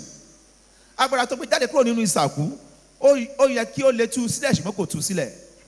Until Jesus instructed the people and said, loose him and let him go. Jésù sọ fún àwọn èèyàn tó wà níbẹ̀ ó ní ẹ tú ẹ jẹ́ kó máa lọ. Well, to bring somebody out of the grave is more powerful than to lose someone. láti gbé ènìyàn lódindi jáde kúrò nínú òkú síta ó tún lágbára ju àti tú. But all the power could do was to bring him out of the grave, ṣùgbọ́n agbára náà gbé jáde wá láti inú òkú. but still bound. ṣùgbọ́n ó wà nínú ìdè. Until Jesus Christ said, loose him and let him tí go. Jésù sọ pé ẹ tú sílẹ̀ kó máa lọ. Immediately the people obeyed, they loosed him, and he was free. wọ́n sì tú sílẹ̀ ó sì lọ. Today, you are going to be free too. lónìí ó di òmìnira. From the power that bound you and said you should remain on the spot.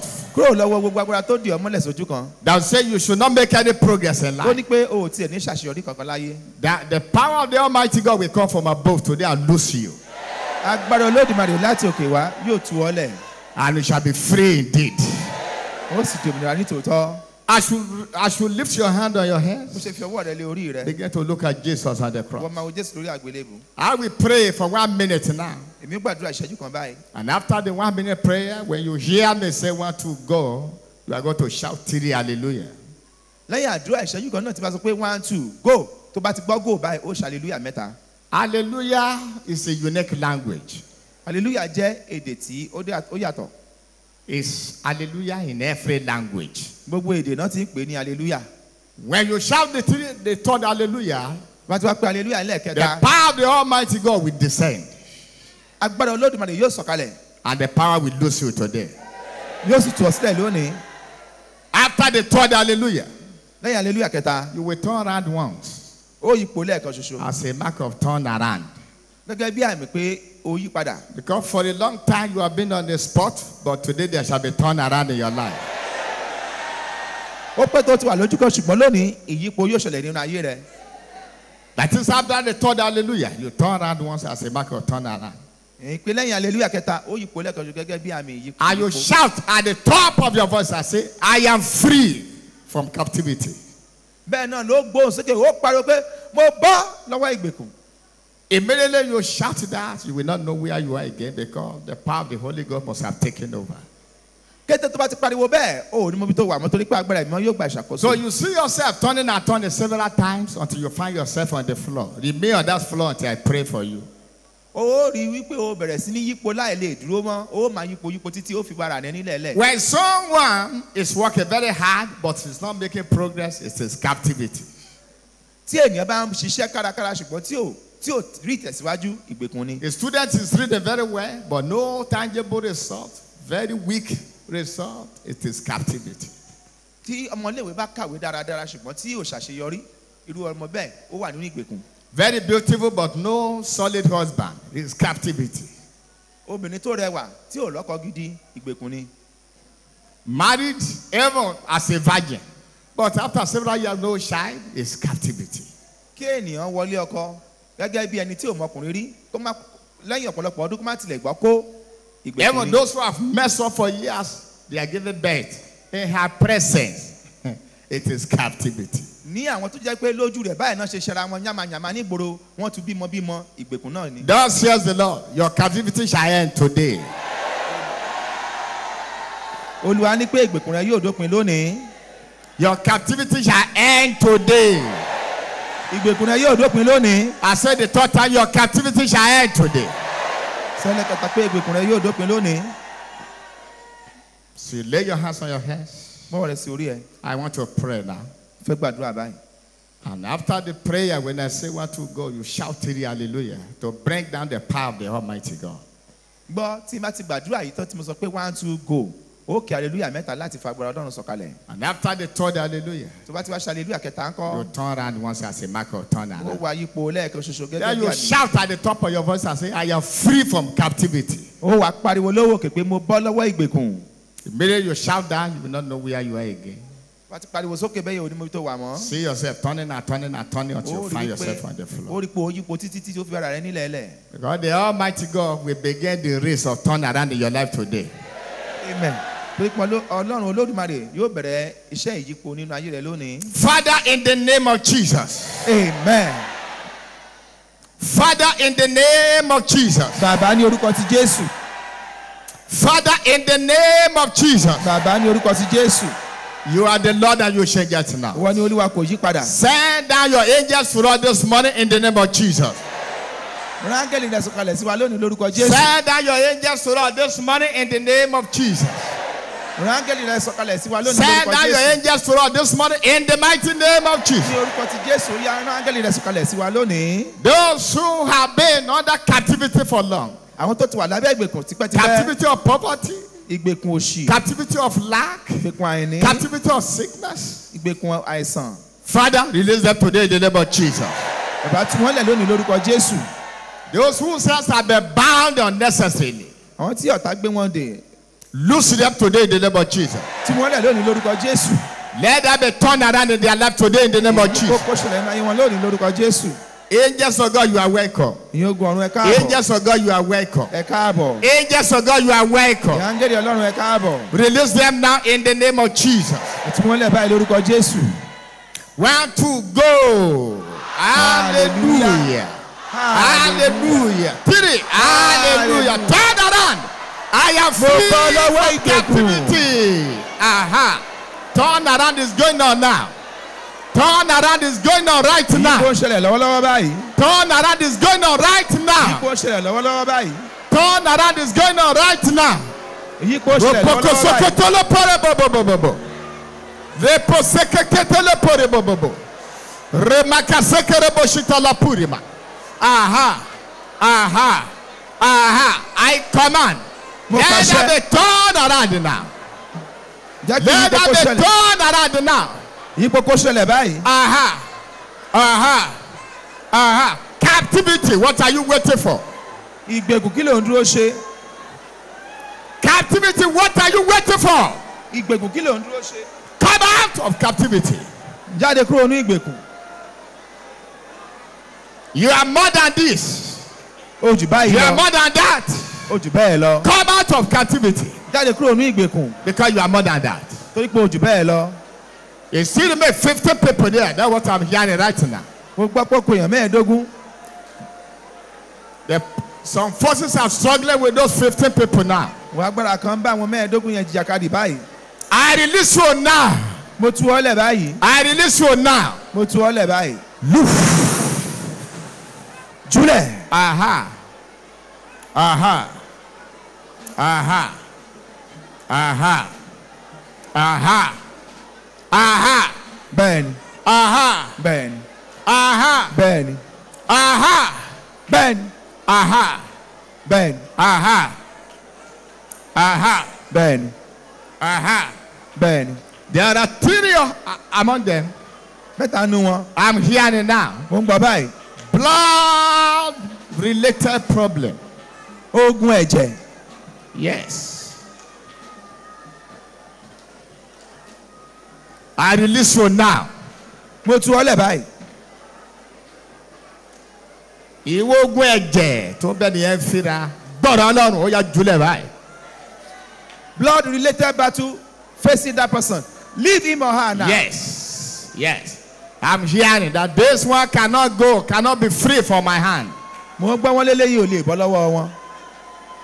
Yes, I release you now. You must be free. Mo tu ọ́ lẹ̀ báyìí, o gbọ́dọ̀ bọ́. You must be free. Ìwọ ogun ẹ̀jẹ̀ tó ń bẹ́ẹ̀ ni yẹn ń jà ìjàkadì yẹn. Do that blood battle facing that person. Ìjàkadì ń lọ lórí àwọn mẹ́ta yẹn lọ́wọ́lọ́wọ́ mo ṣe ń sọ̀rọ̀. A serious fight is going on over those three people. Ìwọ ogun ẹ̀jẹ̀. Blood battle. Ìwọ ogun ẹ̀jẹ̀. Blood related battle. Gbọ́dọ̀ Ọlọ́run ó yá jùlẹ̀. Hear the word of God and leave him. Ushers, ẹ bá mi gbé àwọn mẹ́ta yẹn wá. Mo ṣe ń sọ̀rọ̀ báyìí, wọ́n máa yípo níbi tí wọ́n bá wà.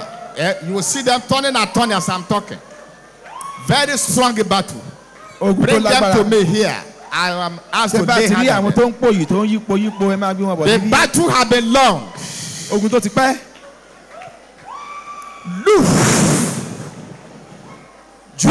Look for them, look for them, look for them. You will see them turning and turning and turning, ushers. Either outside or inside, wherever they are. I want to see those three people.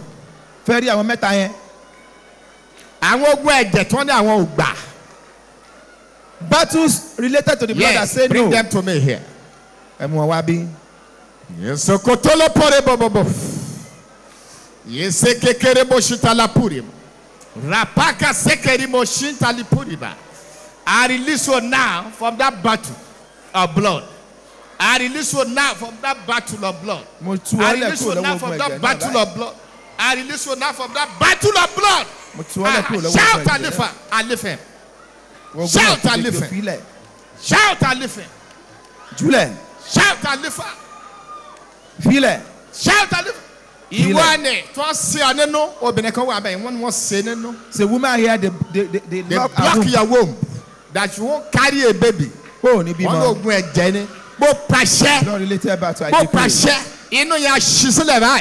That womb is open now. I open that womb now. In the name of Jesus. Yes.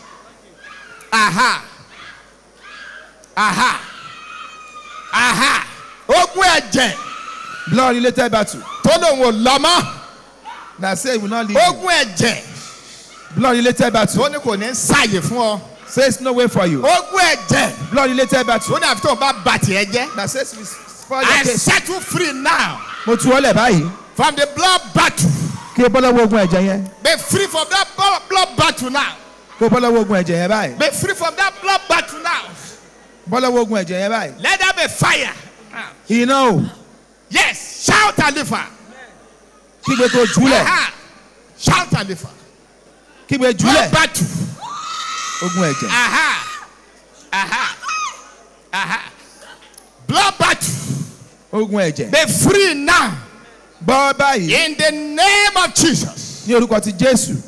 Aha. Blood battle. Blood battle. I release you from that blood battle now. Yes, be free. Be free. Vomit it in there. Yes, I release you now. I release you now. Be free from that blood battle. Be free from that blood battle. Be free from that blood battle now. There is someone. Be free now from that blood battle. In the name of Jesus. There is someone here.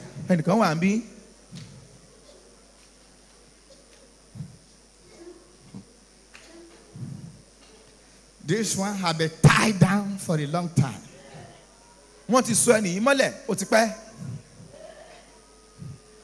Believing that one of these days they will just slaughter you like a Christmas fowl. Many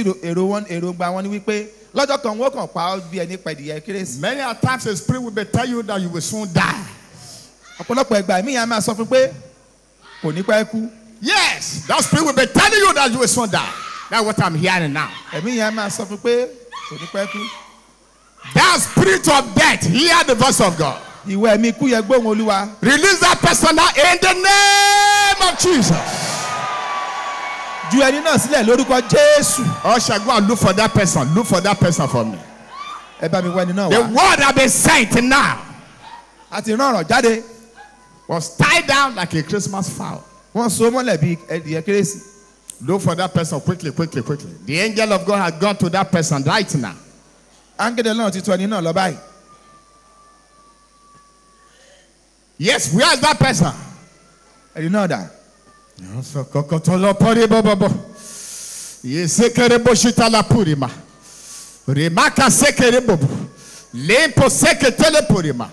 Yes. Premature death. Ikú Look for àìtọ́jọ́. that person. Look for that person. If anybody fall beside you, wave your hand immediately. Tọ́bẹ̀ ẹnìkan bá fẹ́ ṣẹ̀ṣẹ̀ ṣubú lọ́dọ̀ rẹ. Juwọ́ rẹ. Just wave your hand Tó immediately. ṣẹ̀ṣẹ̀ ṣubú báyìí. Juwọ́ rẹ. It's tied down. Yes. Tied down. Wọ́n so mọ́lẹ̀ Yeah, you won't go. pé kò ní lọ. I say you must go. You must go. In the name of the Lord. Ó lọ lórúkọ Jésù. Yes. Where is that person? Ẹni náà dà. Aha. Can you see? Very violent. They don't want her to go. I've been tied down for a long time. Ó pẹ́ tán ti so mọ́lẹ̀. For a long time. Very, very long. Ó ti pẹ́ tán ti so. You must be free indeed today. Gbọ́dọ̀ di òmìnira lónìí. Bring her to me here. Ẹ máa gbé bọ̀ níbí. You must be free indeed. Gbọ́dọ̀ di òmìnira pátá lónìí. Use that spirit of death. Ìwọ Hear ẹ̀mí the kú. word of God. Gbóhùn Olúwa. Shout and get out. Yes, shout and get out.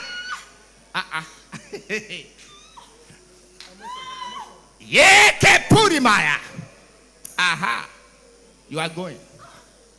Yeah. Ó lọ. You are free today. Àtúwọ́lẹ̀ In lónìí. the name of Jesus. Orúkọ ti Jésù. Gbogbo ogun tó dè ọ́ mọ́lẹ̀. Every part that tie you down. Gbogbo ogun tó dè ọ́ mọ́lẹ̀. Every part that tied you down. Jáde. Go.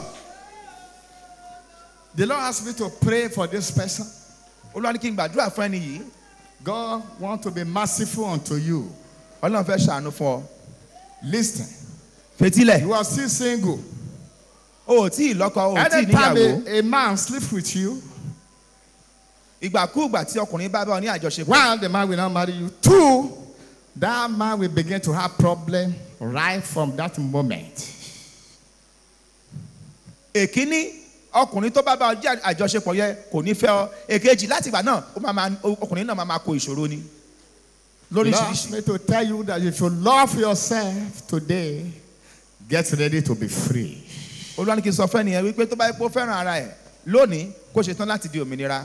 Because Torí pé if you don't obtain your freedom today, it may be too late tomorrow.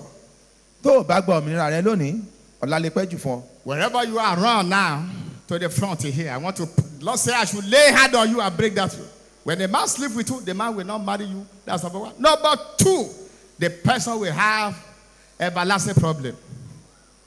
Gbọ́ tí ọkùnrin bá ti bá ọ ní àjọṣepọ̀, èkíní ọkùnrin yẹn ò ní fẹ́ ọ. Èkejì, wàhálà ayérayé ẹ̀ òun ló tẹ́rí sí yẹn ó máa rú lọ ni. Wọ́n á rí gan, wọ́n á bẹ̀ sí pìtì ẹ̀ pé ayé ti ṣe ọ́. When people see him, people will pity him and say, who did you offend? Ta ló wá ṣẹ̀? Wọ́n á máa bèrè bẹ́ẹ̀ lọ́wọ́ ọkùnrin pé They ta will be ló ṣẹ̀. asking the man, who did you offend? Lónìí, Today, májẹ̀mú tó ń ṣiṣẹ́ ibi bẹ́ẹ̀ nú ayé ẹ̀ kó de bí bàjẹ́. that evil covenant in your life is destroyed. Yeke pori malinka sitala pori. Ropoko sekere boshitala pori ma. Yeri malinka sitala pori. Le masikari bobo. Loose now. Júlẹ̀, Loose now and be free. Loose now and be free. Loose now and be free. Loose now and be free. Loose now and be free. Loose now and be free. Loose now and be free. Come. Wá.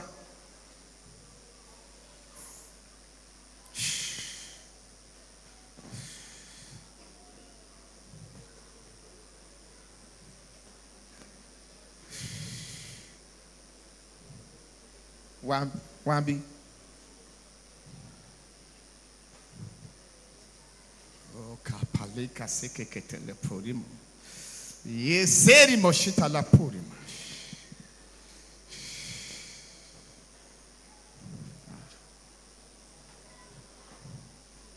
Kí ni wọ́n ṣe fún ọ?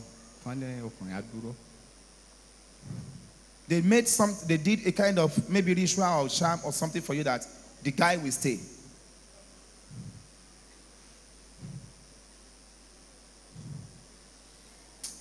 Wọ́n ní kankan wà. Wọ́n bá ti lè wojú ẹ. Wọ́n á nífẹ̀ẹ́ ṣùgbọ́n ìgbà tó bá pẹ́ irọ́. When the guy sees you, they love you immediately. But after some time, that thing is in your eyes. After some time, they lose interest.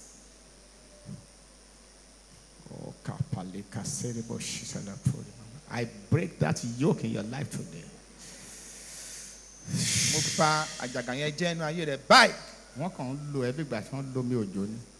They were just taking you for a ride.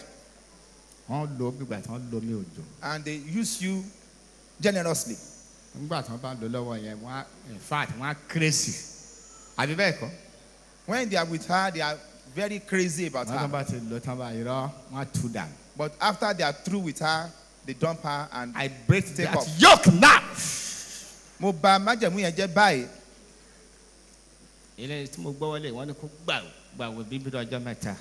She must go on 3 days fasting.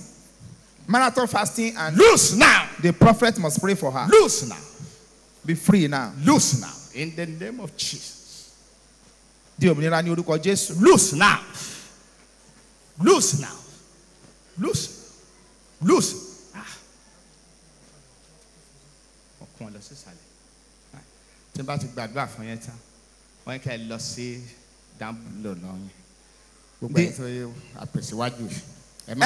the ladies, hello, come back. All the ladies that came out for prayer, go to the in the name of Jesus. All downstairs for further prayer administration. Please let ushers direct them. Direct them. You are free today in the name of Jesus. I prophesy.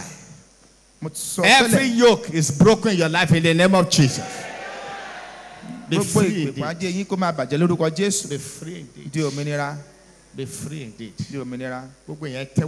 Everybody spray your palm.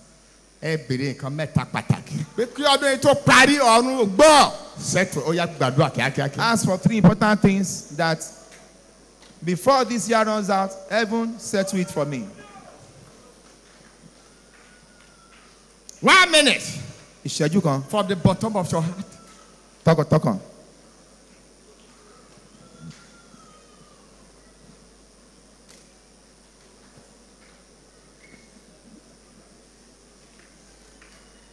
One minute.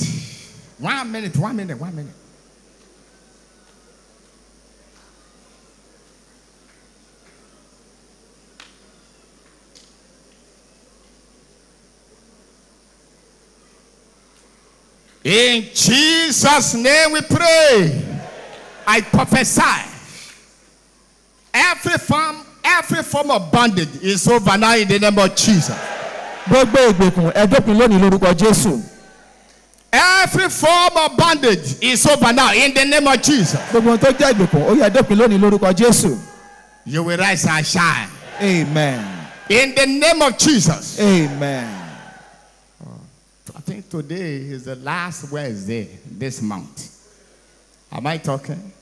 I pray. Today shall be the last day you will struggle for pain in life.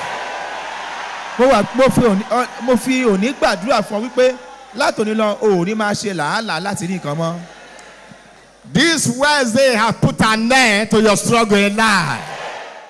Christ Miracle Church Mission Worldwide. CMCM Driveway off Ishola Bello Street, Akiode, Ojodubega, Lagos, Nigeria. Our God is able. truth has set us free. Who is here today to pray? Ta ló wà níbí lónìí láti gbàdúrà? No, I can't hear you. Mi ò gbọ́ o. Within 24 hours, Láàárín wákàtí mẹ́rìnlélógún, bell of success will ring in your location. agogo ìṣerere ó dùn ní ilé rẹ. Amen. Say amen. Amen. Galatians chapter 1 verse 4. Ìwé Gàlátíà orí kìíní ẹsẹ̀ ìkẹrin. Galatians chapter 1 verse 4. I'm Who having 2 prayer points. Ìwé Gàlátíà orí kìíní ẹsẹ̀ ìkẹrin. Kókó àdúrà méjì ni mo ní. Who gave himself for our sins, that he might deliver us from this present evil world, according to the will of God and our Who Father. gave Himself himself for our sins, for Ẹni tó our fi ara sin? rẹ̀ lélẹ̀ fún ẹ̀ṣẹ̀ wa. that he might deliver us. Jesus gave himself. Jesus is a gift Jésù fi ara rẹ̀ sílẹ̀. Jésù ẹ̀bùn ni for our sin. fún ẹ̀ṣẹ̀ wa. And number 2, That he Ìkejì, might deliver us that he might deliver us kí ó lè gbà wá là from what? this present evil world. from fún this ayé ibi yìí. present Evil evil world. world. Kúrò nínú ayé ibi yìí. We are in the evil world. A wà nínú ayé ibi. Ephesians chapter 5 verse 16 says, Ìwé Éfésù orí ìkẹsàn-án ẹsẹ̀ ìkẹrìndínlógún Redeeming wípé the time. redeem the time Because the days are evil. because the days are evil. ẹ máa ra ìgbà padà torí búburú ní ọjọ́ gbogbo. A fẹ́ bá ibi tó wà ní ọjọ́ wí. We want to speak against the evil of the day. Jesus has been given unto us A ti fi Jésù fún wa so that he might deliver us from the evil. kí ó of bá the lè day. gbà wá là lọ́wọ́ ibi ọjọ́. But the evil of the day will not just leave. Ibi inú ọjọ́ ò ní kúrò lásán. That's why the Ephesians 5:16 tell us what to do. Redeeming the time. Ìdí nìyí tí ìwé Éfésù sọ fún wa láti máa ra ìgbà padà. Time and day, Ìgbà àti ọjọ́ they are together. wọ́n wà papọ̀ ni. Time is embedded in a day. A fi ìgbà sínú ọjọ́. One day embedded in a week. A sì fi ọjọ́ sínú ọ̀sẹ̀. Week embedded in a month. Ọ̀sẹ̀ ń bẹ nínú oṣù. Month in a year. Oṣù nínú ọdún. If you capture a day, Bí o bá you mú have captured a ọjọ́, year. o ti mú ọdún nìyẹn. Oh, pariwo. You will shout aloud. Any evil day Ọjọ́ ibi kọjọ́ ibi. that is awaiting my life. Tó ń dúró de ayé mi. What are you still waiting for? Kí lẹ ṣì ń dúró ṣe? Hey, just evil of a day can end your career. Oh. Ibi ọjọ́ kan ó lè mú iṣẹ́ rẹ wá sópin. It can delete you. Oh. Ó lè pa á. It can delete you. Oh. Ó lè pa á.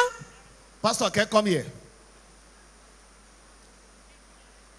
There is a message in your hand. In the name of Jesus. May the Lord open your eyes. Oh yeah, share. What's the message? Quickly, quickly. Quickly. Don't waste my time. You people have said I should not be doing everything. Tell There me. is someone in this meeting. Ẹnìkan wà nínú gbọ̀ngàn yìí. You dreamt carrying your big children. Ó lálàá pé ó gbé ọmọ ẹ̀ tó ti dàgbà pọ̀n. The plan of the enemy is for the evil day. Ọjọ́ èrò ọ̀tá ni fún ọjọ́ ọ̀la. If you are here, Bó bá wà níbí, come out to be anointed. jáde, á fi àmì òróró kùn ọ́. Let me correct.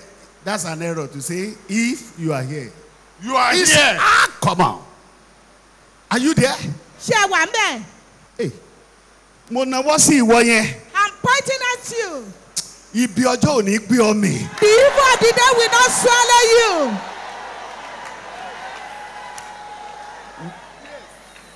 Pastor, go and anoint those people and set them free.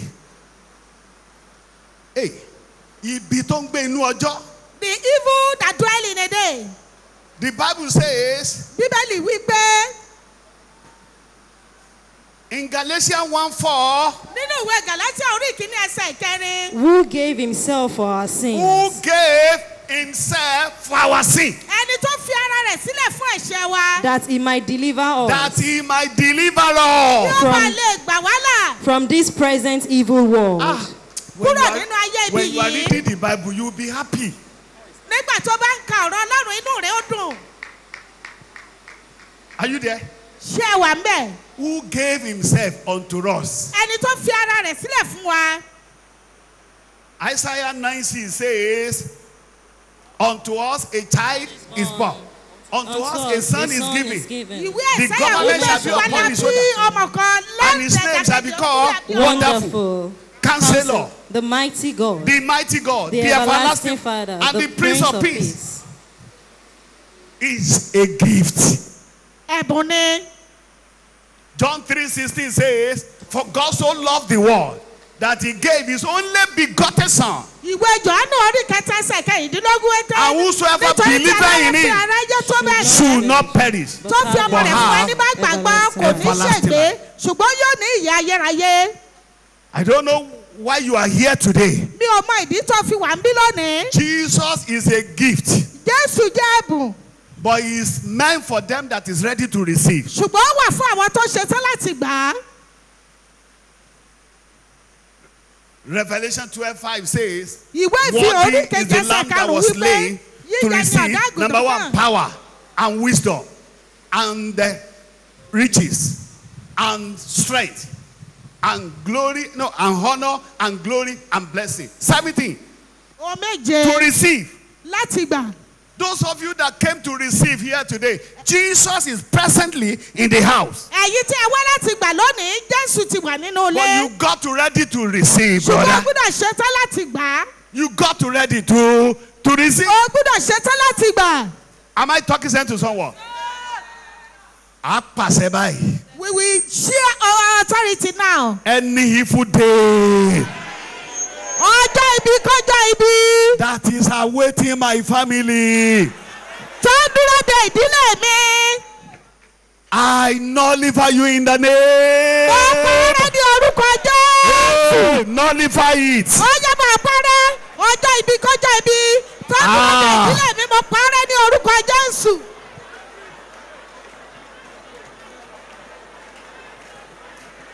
I nullify you. Any evil day Ọjọ́ ibi kọjọ́ that ibi. is awaiting your family. Tó dúró de This ìdílé day. rẹ.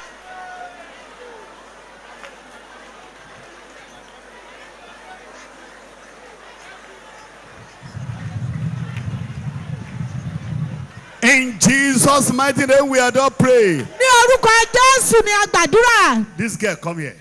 Arábìnrin yẹn wá. Go and roll on that altar and say any evil day that is awaiting your family. Hey, be cancelled, be nullified. Hello? We are serving a living God in this place. Are you there? Prayer number 2 is this. Kókó àdúrà kejì rèé. Are you there? It's all about waster. Nípa finiṣòfò ni. Galatians chapter 1 verse 13. Ìwé Gàlátíà orí kìíní ẹsẹ̀ kẹtàlá.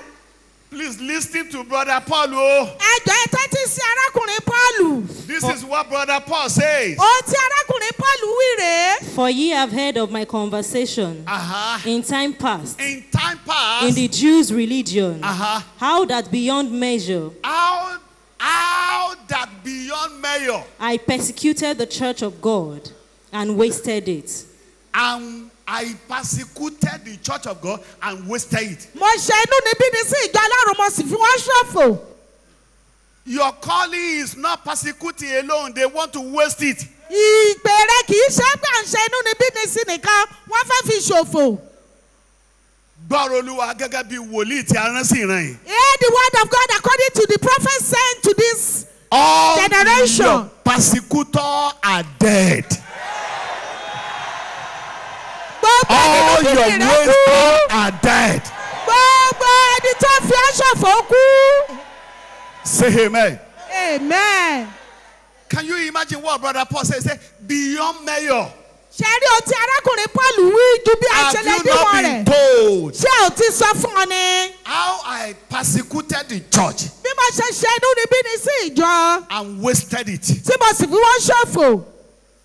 quite numbers of grace were wasted. ọ̀pọ̀ orí ọ̀fẹ́ ni a fi ṣòfò. Are you there? ṣé ẹ wà níbẹ̀? And the same brother Paul. arákùnrin Paul yìí kan náà. When you are reading it down, tẹ bá kà á lọlẹ̀ díẹ̀. after he received the call of God, lẹ́yìn tí ó gba ìpè Ọlọ́run. he said, I abode with Paul for 15 days. I lived with brother Paul ó ní mò ń gbé pẹ̀lú arákùnrin Paul. for 50 days fún ọjọ́ mẹ́ẹ̀ẹ́dógún. to study him, láti kẹ́kọ̀ọ́ nípa rẹ̀. to learn from him. láti kẹ́kọ̀ọ́ nípa rẹ̀. But this is what I understand. ṣùgbọ́n tó yé mi rèé. The call of God upon Peter ìpè Ọlọ́run lórí Pétérù. is for them that has been circumcised. ó wà fún àwọn tí a ti kọ nílà. And Paul said, no, I have been called to the uncircumcised. Pọ́ọ̀lù sì wí pé a rán mi sí àwọn tí a kò kọ nílà. The next chapter, chapter 2. Eye agbala tó tẹ̀lé. Paul says, Pọ́ọ̀lù wí pé 40 years after, ọdún mẹ́rìnlá lẹ́yìn rẹ̀. after I have under whatsoever, lẹ́yìn tí mo ti ṣe oríṣiríṣi. he started correcting them that he lived with. ó bẹ̀rẹ̀ sí ní ṣe àtúnṣe wípé òun gbé pẹ̀lú arákùnrin Pọ́ọ̀lù. Kí ni àṣírí rẹ̀? What is the secret? He was not alive when Jesus was alive. Kò sí láàyè nígbà tí He was Jésù wà not láàyè. among the disciples rather. Kò sí lára àwọn ọmọ ẹ̀yìn bákan náà. He never saw Jesus.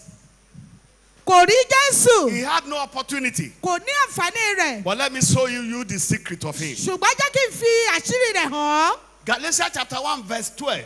ìwé Gàlátíà orí kìíní ẹsẹ̀ ìkejìlá. For I neither received it of man. Can you hear me? This is the secret of Paul. àṣírí Pọ́ọ̀lù rèé. For I neither received it of man. Neither was I taught it, but Bible- by the I'm revelation. coming.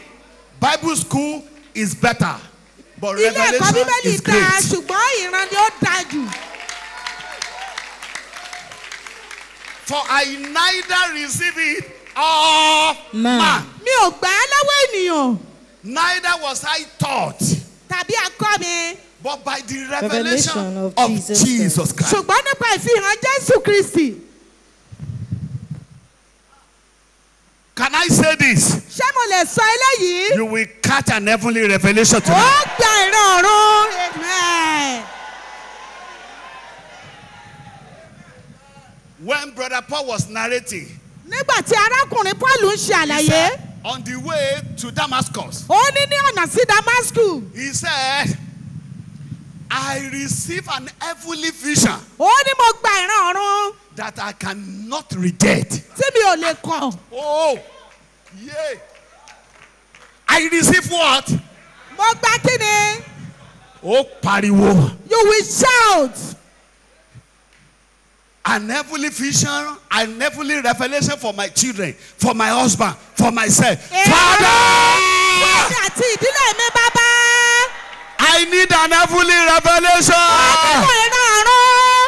for my children, Fún àwọn ọmọ mi. for myself. Fún mi. Yeah. Hey! I receive Mo gbà an á. heavenly revelation Mo gba ìran ọ̀run. for myself, Fún ara mi. for my children. Fún àwọn ọmọ mi.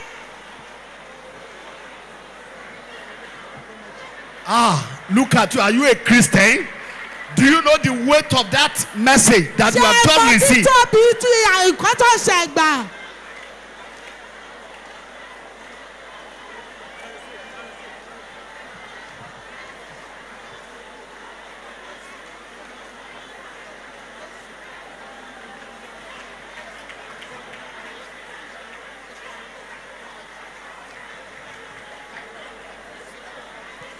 In Jesus' mighty name, we are not praying. Ní orúkọ Jésù ni a gbàdúrà.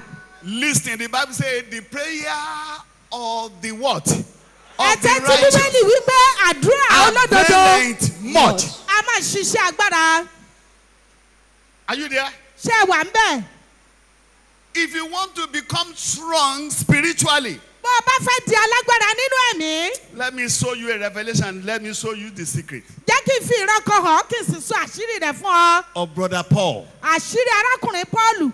Galatians chapter 2 verse 20. He says, Ìwé Gàlátíà orí kejì ẹsẹ̀ ogún wípé. I am crucified with Christ. I am crucified with Christ. I am, look at that word. Crucified. I am me now. Ní ẹ̀mí ó túbọ̀ sí pé nísìn. I am going, meaning I am still continuing going. Mo lọ túbọ̀ sí pé mo sì ń tẹ̀síwájú nínú lílọ. He said, I am crucified with Christ. Ó ní ẹ̀kàn mi náà gbọ́dọ̀ pẹ̀lú Nevertheless, I Kristi. live. Síbẹ̀síbẹ̀ mo wà láàyè. I am crucified with Christ. Ẹ̀kàn mi náà How gbọ́dọ̀ will a pẹ̀lú man that has Kristi. been crucified Báwo ni ẹni tí a kàn mọ́ àgbélébùú and you are using I am? tó sì sọ pé èmi I am crucified with Christ. a kàn mí mọ́ àgbélébùú pẹ̀lú Kristi. Nevertheless, Síbẹ̀síbẹ̀ I live. I live. mo sì wà But láàyè. he says something. Ó sọ nǹkan. Yet not I. Yet not I. Can you Síbẹ̀ hear kì me? í ṣe èmi. Not yet I. Síbẹ̀ kì í ṣe èmi. Mo nawọ́ sí ọ. I am pointing at Ó you. yá gba agbára. Receive power. Amen. Listen. Ẹ tẹ́tí. Only yet not I. Ó ní síbẹ̀ kì í ṣe èmi. But Christ lives in me. Ṣùgbọ́n Kristi ń gbẹ́nu mi. And the life which I live now, In Ìyà the, ayé tí mo sì ń gbé nísìn. I live it by the faith of the sons of God. Mo ń gbé nínú ìgbàgbọ́ ọmọ Ọlọ́run. That did two things for me. Ẹni tó Who ṣe loved méjì me. fún mi. Number one, who loved Àkọ́kọ́. me that loved me. Ẹni tó and fẹ́ gave mi. himself for me. The Bible didn't say loves. Ó fẹ́ ló fẹ́ wọ́n. L-O-V-E-S. It said loved. E-D. Ó fẹ́ mi, ó ti fẹ́ mi. Hello? Every woman has loved their children before they gave birth to them. Gbogbo àwọn obìnrin ni ó ti fẹ́ràn ọmọ wọn kí wọ́n tó bí wọn. That is why nothing can take children from their mother. Ìdí nìyí tó fi jẹ́ pé kò sẹ́ni tó lè mú ọmọ kúrò lọ́dọ̀ ìyá rẹ̀. They are not just loving, they have loved them. Kì í ṣe pé wọ́n ṣe ń fẹ́, wọ́n ti fẹ́ That's wọn. why nígbà tó ọkùnrin bá ní obìnrin lọ tún bí, ìyá ò bìkítà. Ó sọbìnrin, ó sọkùnrin because she first loved. That is why when a man say you are giving birth to a woman again, the woman doesn't matter But- whether a man or a But woman. He has loved her. man will see what a woman has given before starting to love.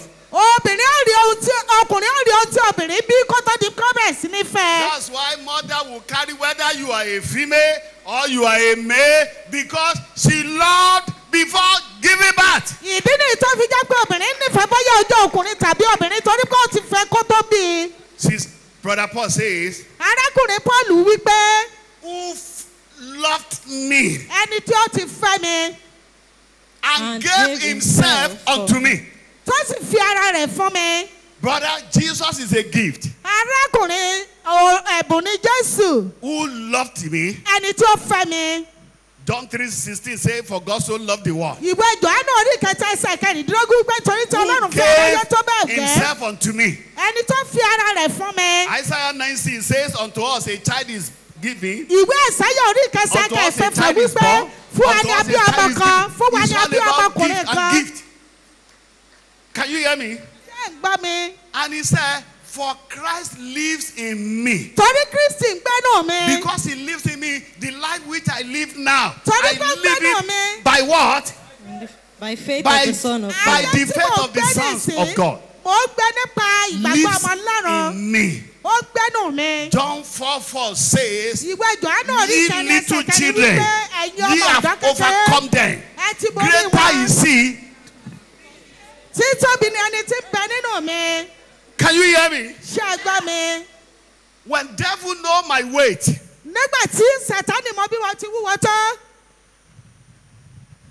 it's just by sight. kì í ṣe nípa àfojúrí, No, it is just by sight. nípa ìwọ̀n ni.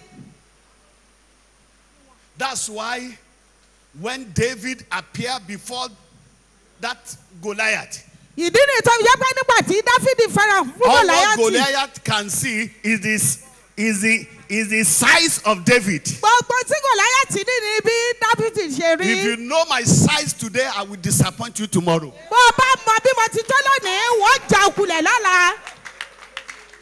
Can you hear me? Ṣé ń gbọ́ mi? Now what? It's okay. Raise up your right hand. The size that people can see you with now is that you are not yet married.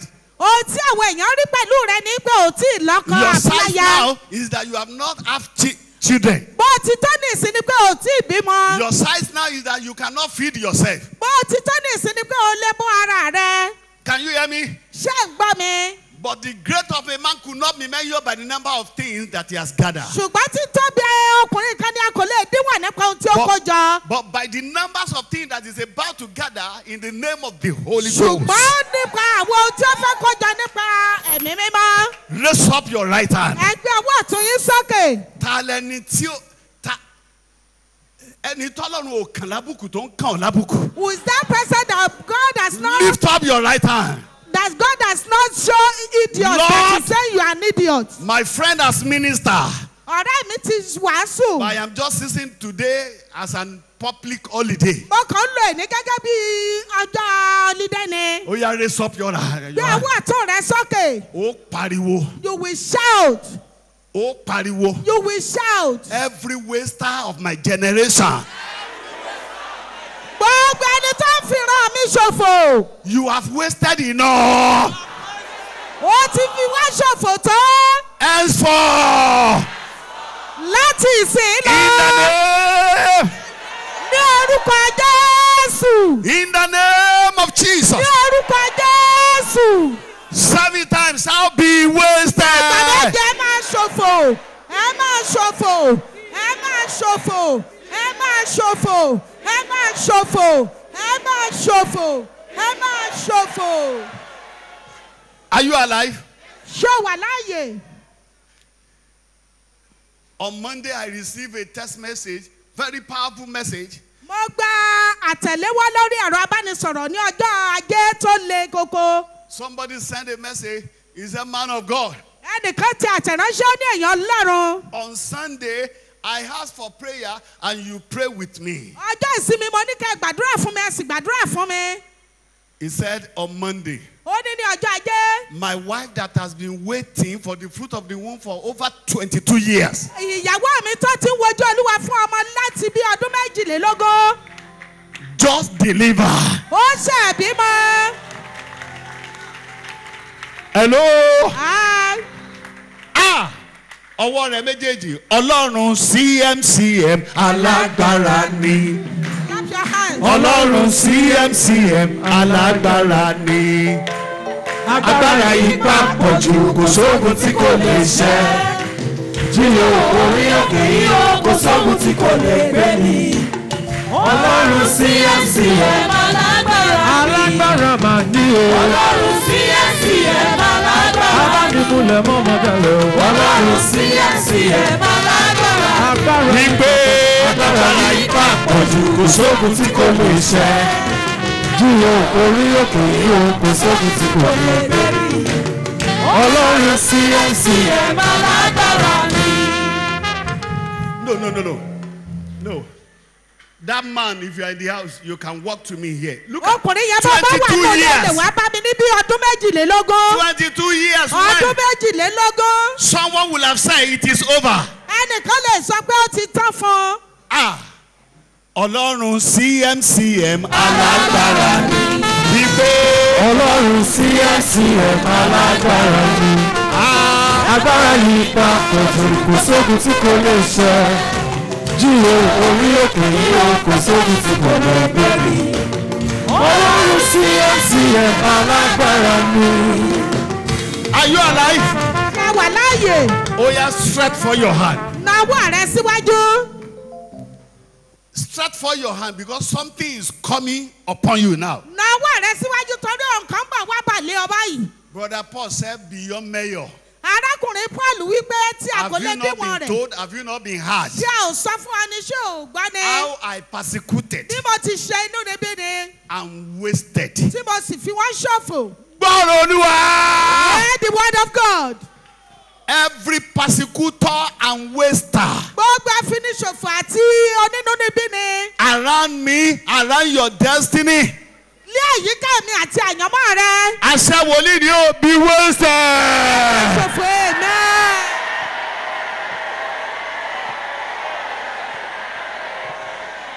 Say amen.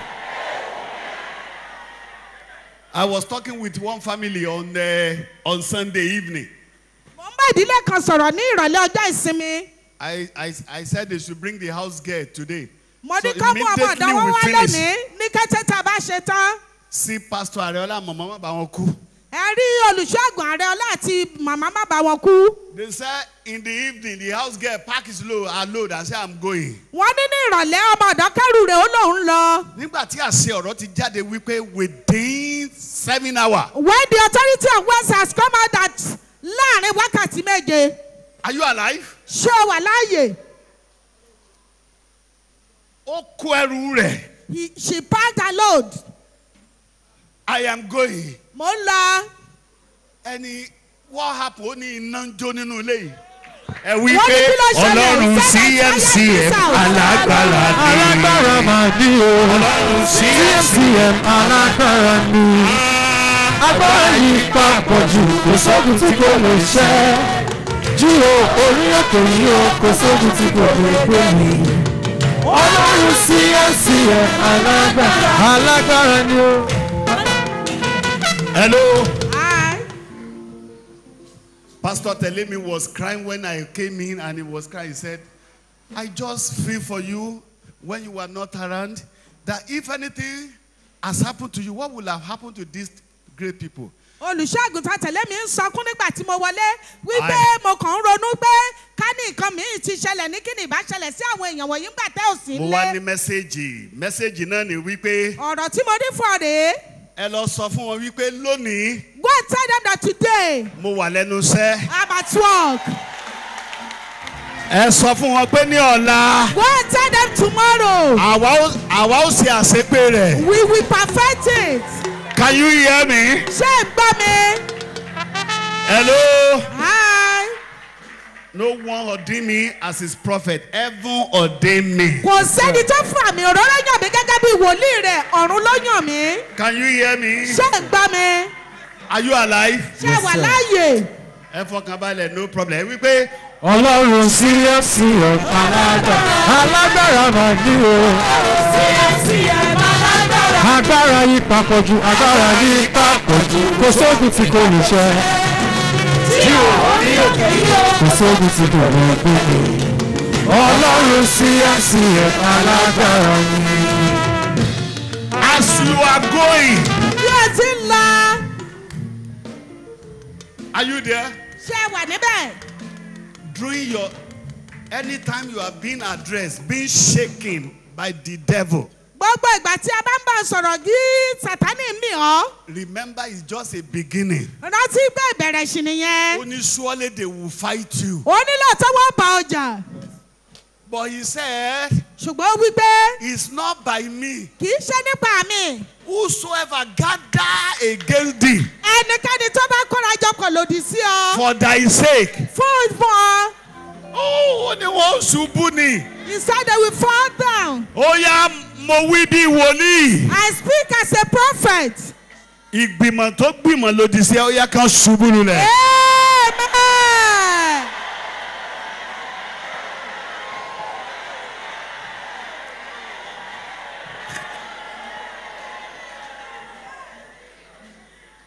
Are you there? Ṣé o wà níbẹ̀? As you will be going home now, Bí ó ti máa lọlé báyìí, that thing that you have been looking for ó years. ní tó ti ń wá láti ọdún mọ́dún. Gbọ́ mo Hear this. fẹ́ lo àṣẹ wòlíì bíi Sunday tọmọ yẹn ò lè wọlé o. I want to use that authority of Sunday like a prophet and that girl cannot Kì í enter. ṣe pé ó rí ẹnìkan wọ́n wàá fi fún ọ ní orúkọ Jésù. Amen. You will not just find it, they will bring it and give you in Jesus' name. They will look for you and hand it over to you. Wọ́n wá wọ́n fi fún ọ.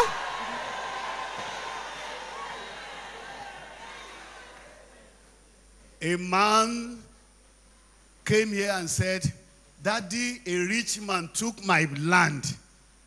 Ọkùnrin kan wá bí ó ní olówó kan gba ilẹ̀ mi. After prayer, Lẹ́yìn àdúrà. the Lord said, go and bring the sand of that land. Olúwa wípé lọ mú ilẹ̀ bẹ̀ wá. After the prayer, go Lẹ́yìn and drop àdúrà it lọ mú padà there. The síbẹ̀. rich man built Ọkùnrin ọlọ́rọ̀ yìí kọ́lé. and finished. Ó parí rẹ̀. After finishing the house, Lẹ́yìn tó parí ilé yìí. the rich man cannot live inside the house. Ọkùnrin ọlọ́rọ̀ yìí ò lè gbénú ilé yìí. Mo wọnú ìpè wòlíì lọ. I enter into the calling of the prophets. Alágbára lé yín tó ti gba ògo rẹ lò. That powerful man in your Alágbára house tó that is gba ayé using rẹ your lò. destiny and your life. Mo wọnú àṣẹ wòlíì. I enter Ìwọ into lè the gbọ́rọ̀ office of the Olúwa. prophet. You Ìwọ like lè the word of gbọ́rọ̀ Olúwa. God. You like Ilẹ̀ the word gbé of wọn God. mì. Let's swallow them.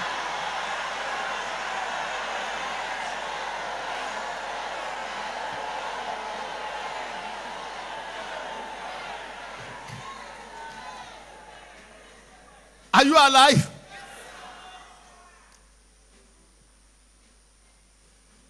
Pastor, okay, where our church is now, we bought 1 acre of land and they came and I saw what are they calling the thing?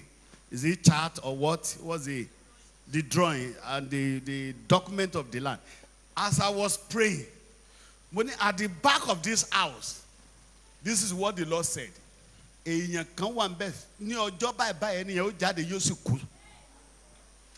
are here. Wọ́n wà níbí. Man of God, what happened? Èèyàn Ọlọ́run kí ló ṣẹlẹ̀? Woman came out and she just saw a snake. Obìnrin yìí jáde ó kàn rí ejò.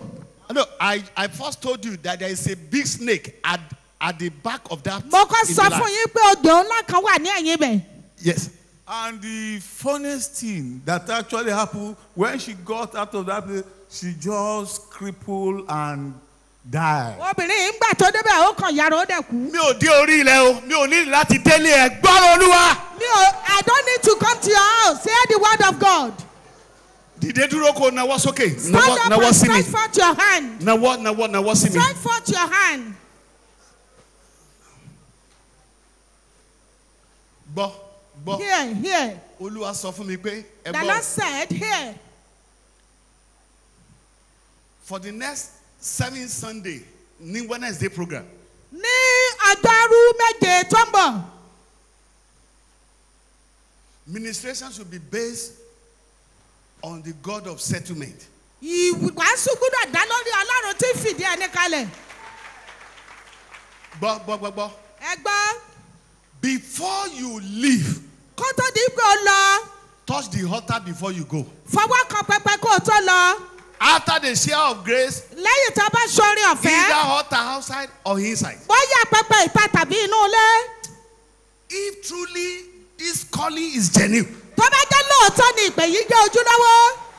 Gbá o. Here.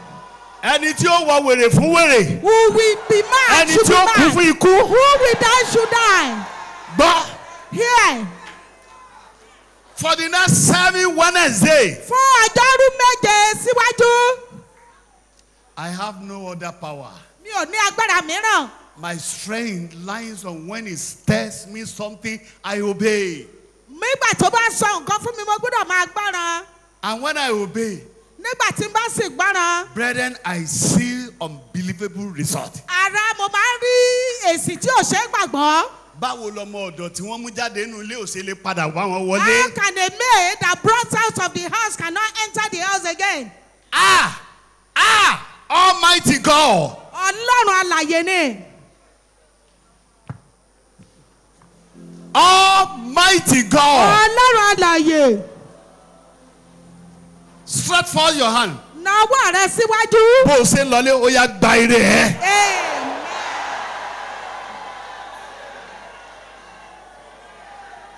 Please o, ntí Olúwa ní ká ṣe yìí o, mo ti jíṣẹ́ tèmi o. Ẹ jọ̀ọ́, this is what God said we should do, and I've given my own words. On Sunday, there was a sad news. Somebody was here with me. I was ministering here. And there's a man, I was moved.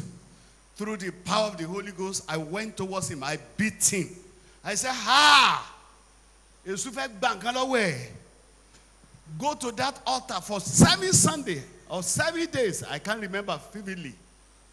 That's what I do call Your upon. brother cannot save you. Your brother cannot save you. But God of Peter can save you. Hello. Hi. And they were telling me on Sunday. What's up for me? Brother Gundari was telling me because he's the one that brought the person. me. They said the following week, The the only child that person had collapsed in the school and died. Why? That Satan want to collect something from you. You might be learning than me. You don't see what I'm seeing in the spirit realm. If you are relying on grammar, you will suffer in flesh. Can you hear me? On the day of the Pentecost, English you ti daye. There's nothing like grammar. Go and read it. All the language were there. English was not written there. Why will English replace the anointing in the church today?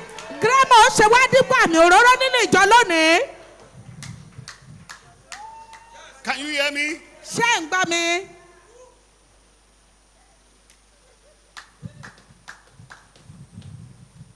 Queen English is not a paraquino for malaria. Only I receive it through the revelation. Babalola ò lọ kò ká há. Babalola was not learned. Can you hear me? Are you hearing me? Before the end of today. Ibi tí wọ́n gbórúkọ rẹ̀ dé kí Jésù ó lọ jàmbẹ́.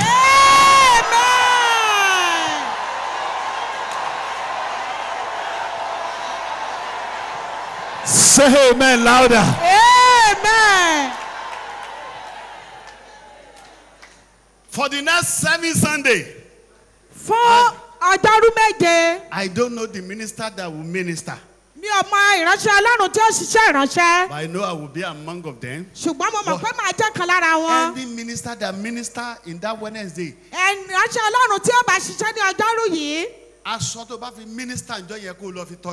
The clothes you wear to minister that day, you must dash it out.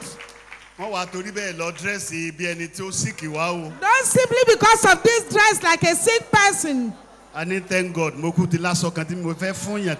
Thank God I've gotten a cloth that I want to dash out before. Obedience. The power of this mountain is obedience. When we follow what he say, God manifests in unbelievable way to us.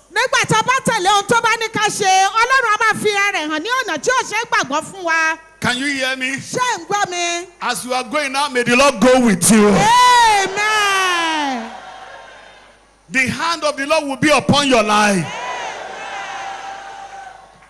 In the capability of the Lord's ability. The Lord that sees me through in all your trouble, the Lord will see you through.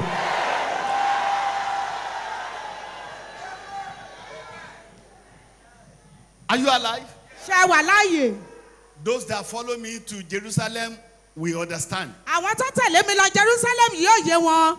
The program that we run in Jerusalem was very, very strong.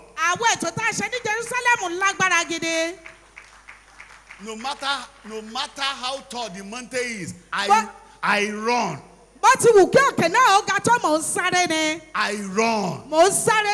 I'm coming back the next thing. Devil strike. For quite 2 months or 3 months, I was walking in the midst of dead people.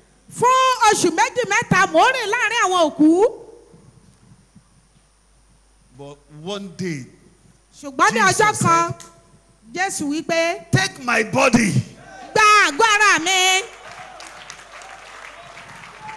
Are you alive? Ṣé wà láàyè? Ó yá gbàrà Olúwa. Gbàrà Olúwa. Gbàrà Olúwa. Gbàrà Olúwa. Ó yá nawọ́ ẹ méjèèjì síwájú. Stretch forth your two hands. Látòní lọ. As from today. Iná tó ń jò yí mi ká ó yá kó máa jò yí ọ ká. Amen. The fire around me should surround you.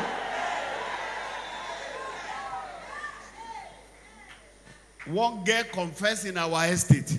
Ọmọbìnrin kan jẹ́wọ́ ní estate wa. And the girl was saying. Ọmọ yìí wí pé. Ó ní nínú estate yìí. That in this estate. Ó ní sẹ́ rí ilé tó wà lọ́ọ̀kan yẹn. You see this house in front of me. Ó ní iná ń jó ń bẹ̀ tọ̀sán tòru. He said there is fire there day and night. Wọ́n wá sọ fún mi ní ẹ jẹ́ kí n meet ẹ̀ mo wá lọ bẹ̀. Mo ní ẹ jẹ́ kí n pàdé rẹ̀, then I went there. Ibi tán tó ti ń kà bí mo ṣe ń bọ̀ ló pariwo. As I was coming, she was shouting. Mo tún wá wò ó sáwọn èèyàn tẹ̀lé mi ní. I said that people following me. Ọlọ́run CMCM. Alágbára. Ọlọ́run CMCM alágbára. Agbára yìí papọ̀, agbára yìí papọ̀, kò sóògùn tí kò lè ṣe. Jíò orí òkè, kò sóògùn tí kò lè gbé mi o. Ọlọ́run CMCM alágbára yìí. Wherever you will find yourself today, heaven will manifest. Amen. Heaven will manifest. Amen. Ògo tó ju ògo. The glory that surpasses glory. Kí ọ̀run kó gbà á fún ọ. Heaven will give you. Amen. Mo wá béèrè fún obedience. Mo béèrè fún ìgbára. Humility to obey. Ìrẹ̀lẹ̀ láti gbára. Humility ni ayé mú mi tì. Ìrẹ̀lẹ̀ ni ayé May the Lord give it to you in Jesus' name. Amen. Wherever you find yourself, the Lord will be with you. Ibikíbi tó bá bára rẹ, Ọlọ́run wà pẹ̀lú rẹ. Sàmì mẹ́ta tó lágbára sí eléyìí. Say 3 good amen to this. Kọ́dún yìí tó parí, you will not lose your loved one. Amen. Amen. Amen. I need 7 amen to this. Mo nílò àmì méje sí eléyìí. Those that are older than you. Àwọn tó dàgbà jù ọ́ lọ. Those that are older than me. Àwọn tó dàgbà jù mí lọ. They will not be among of them that will bury me in Wọ́n Jesus' ní bẹ́ẹ̀rì name. mi ní orúkọ Jésù. Amen. Amen.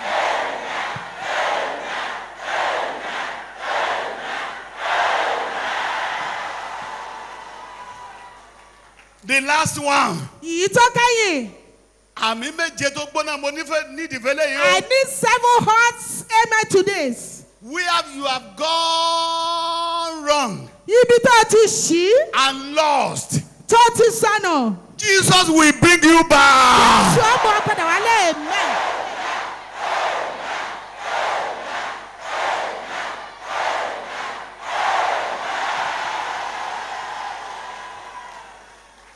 I need 50 amen to this. Mo nílò àmì mẹ́ẹ̀ẹ́dógún fún eléyìí. In your marriage. Nínú ìgbéyàwó rẹ. In your father's house. Nílé bàbá rẹ. In my mother's house. Nílé ìyá mi, nílé ìyá In mi. your matrimonial, in my matrimonial home. Nílé ìyàwó mi àti àná mi. Gbogbo àwọn tó di aláṣẹ òjijì. All those evil authority. And they said they are the waster. Tó sọ pé àfiniṣòfò làwọn. And they have written your name among them that will be wasted. Tó sì ti korúkọ ẹ sára àwọn tí wọ́n fi ṣòfò. Láàrin ọjọ́ méje within 7 Within days. 7 days. May the Lord prove them by fire. Amen.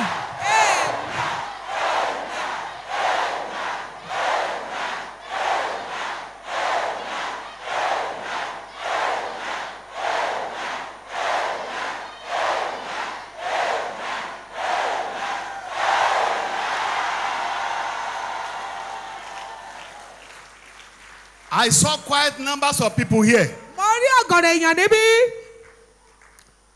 And the angel was talking to me. Áńgẹ́lì sì ń bá mi sọ̀rọ̀.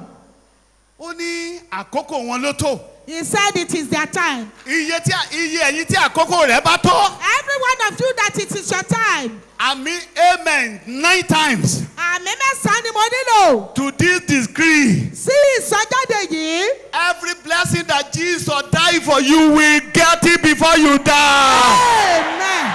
Amen. Amen. Amen. Amen. Amen. Amen. Amen.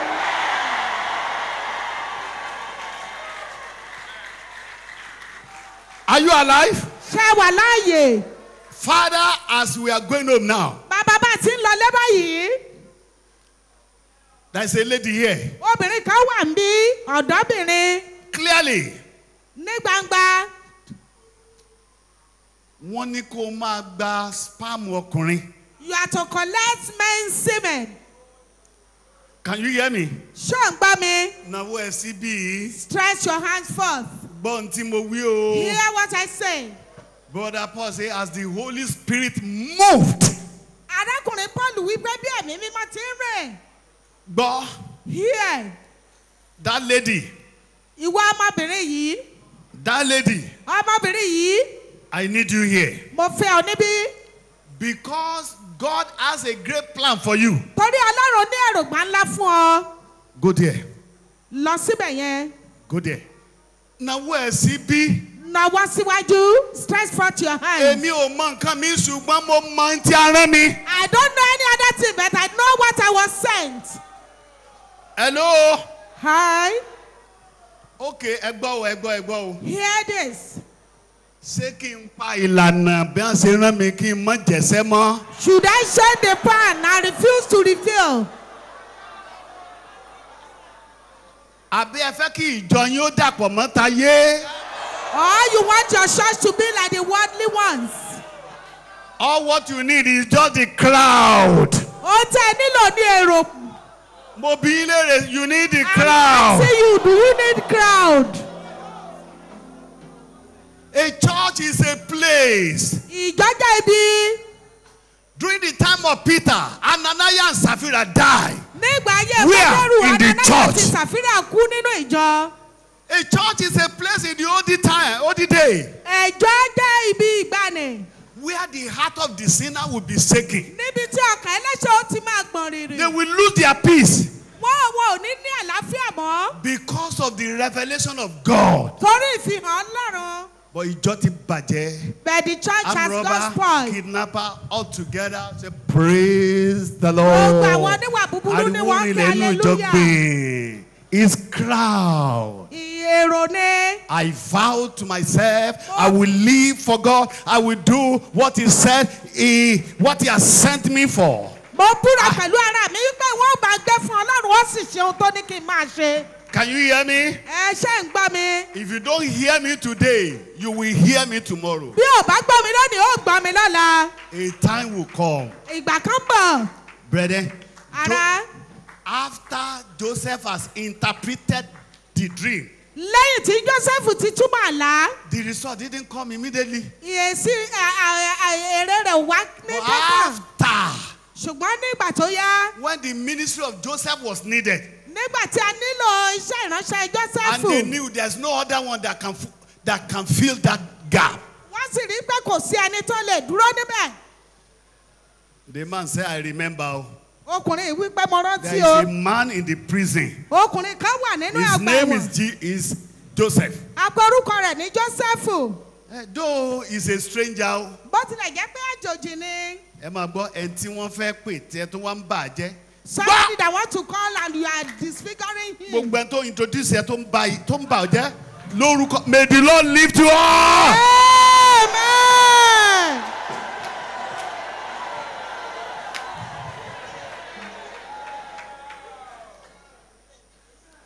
Ọlọ́run wòlíì mi mo ṣe bá o. Ọlọ́run wòlíì mi mo ṣe bá o. Àní Ọlọ́run wòlíì mi mo ṣe bàrẹ́ o. Ọlọ́run wòlíì mi mo ṣe bàrẹ́. Ọlọ́run CCM mo ṣe bàrẹ́.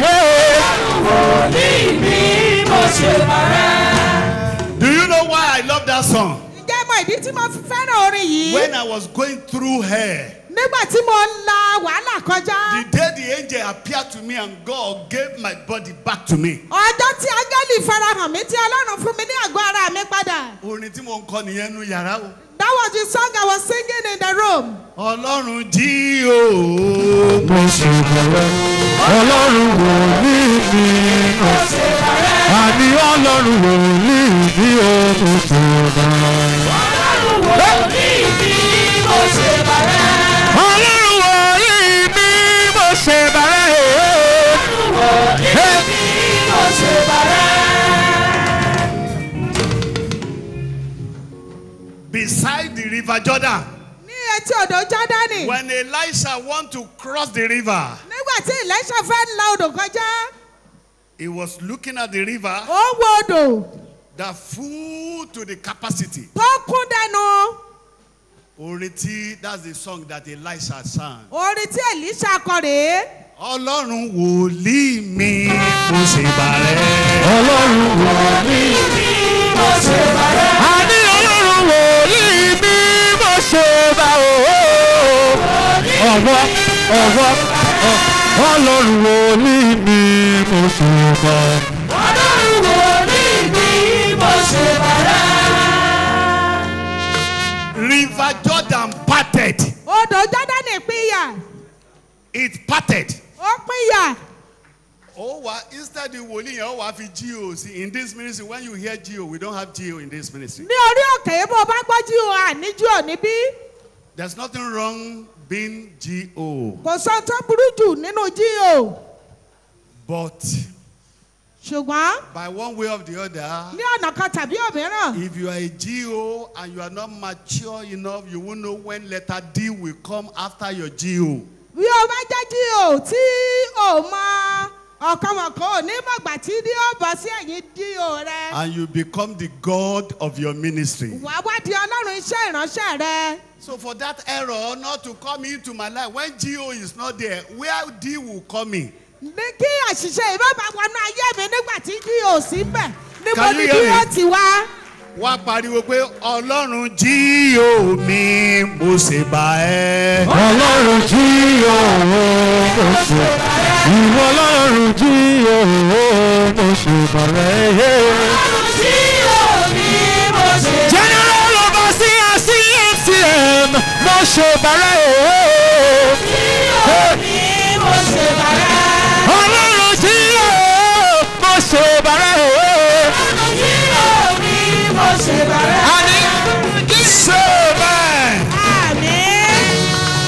Stretch for your hand. Nawọ́ rẹ síwájú. There is a woman there. There is a dead baby in you. Your baby is not moving again. Obìnrin kan wà bẹ́ẹ̀ yẹn òkú ọmọ lọ́wọ́ àánú rẹ ọmọ rẹ ò mú mọ́. Not after this service. Kì í ṣe lẹ́yìn ìsìn. But now. Lọ́wọ́lọ́wọ́. Father. Bàbá. I speak to that baby. Oh yeah, come Ó alive. sọ̀rọ̀ sí ọmọ yìí ó yẹ wá sáàyè.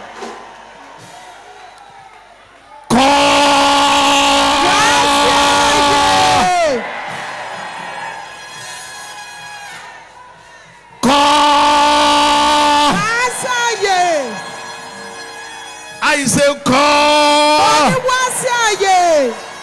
Call. Wá sí àyè. Come alive. Stretch for your hand. Nawọ́ rẹ síwájú. Father, Bàbá. as people will go through 7 Sunday by touching this holy of holy altar, Bí àwọn èèyàn ṣe máa wá láti fọwọ́ kan pẹpẹ ní ọjọ́rú méje. prove that you have called me. Fi ara rẹ hàn pé ìwọ ló pè mí.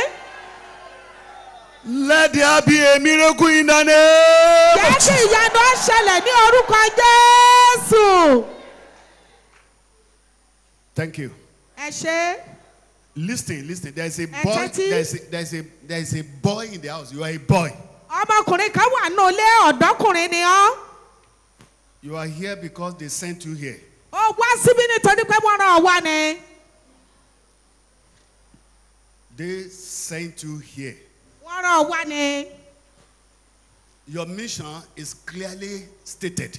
Èròǹgbà rẹ̀ a sọ fún mi.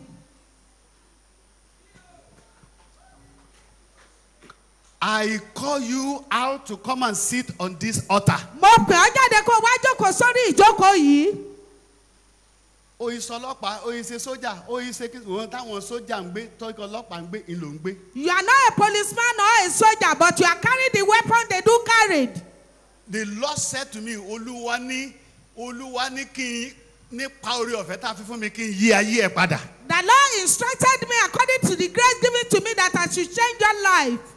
Bó tilẹ̀ jẹ́ pé èmi gan ló wá spy. Even though you are here láti ṣe ọ̀tẹlẹ̀múyẹ́ mi. Come and sit on this altar. Wá jókòó lórí ìjókòó yìí. Ṣé bí Ọlọ́run ṣe ń rìn lórí òkè yìí? You see the way God walk on this mountain. Ó yàtọ̀. There's difference. Can you hear me? And hear this one. Gbọ́ eléyìí. On this chair. Lórí àga yìí. Sunday, ọmọ yẹn ò lè wọlé. Ní ọjọ́ ìsinmi, that girl couldn't come inside. Torí pé ọ̀run á ní lára. Because heaven will afflict her. Òròrí tó ń fọyàn rí tí ó dàbẹ́ ni pé wọ́n ń sàládà. You've not seen an headache that is like the head is being macheted. We will handle your matter maturely. A ó ṣe ọ̀rọ̀ rẹ bí ọlọ́gbọ́n. Father, I pray. I need a woman. Bàbá, Minister of God, mo anyone. gbàdúrà, mo nílò ìránṣẹ́ Ọlọ́run obìnrin. Bá ń gbé ọwọ́ lé wọn lórí. Lay hands on them. Lay your hand on them. Father, I pray for these two people. Your sins are forgiven. I pray for you in the capability of the lost ability. That message that they have sent you, as you are dropping it today, is every consequence that is waiting for you spiritually, physically, is over now in Jesus' mighty name. Amen. My God will sustain you. My God will keep you. My God will bless you. In the capability of the lost ability, you are faithful and you are honored. In the name of Jesus. Amen. Where are you spreading to now? Pastor? Christ Miracle Church Mission worldwide. CMCM Driveway off Ishola Bello Street, Akiode, Ojodubega, Lagos, Nigeria. Our God is able. Know the truth, your truth has set us free.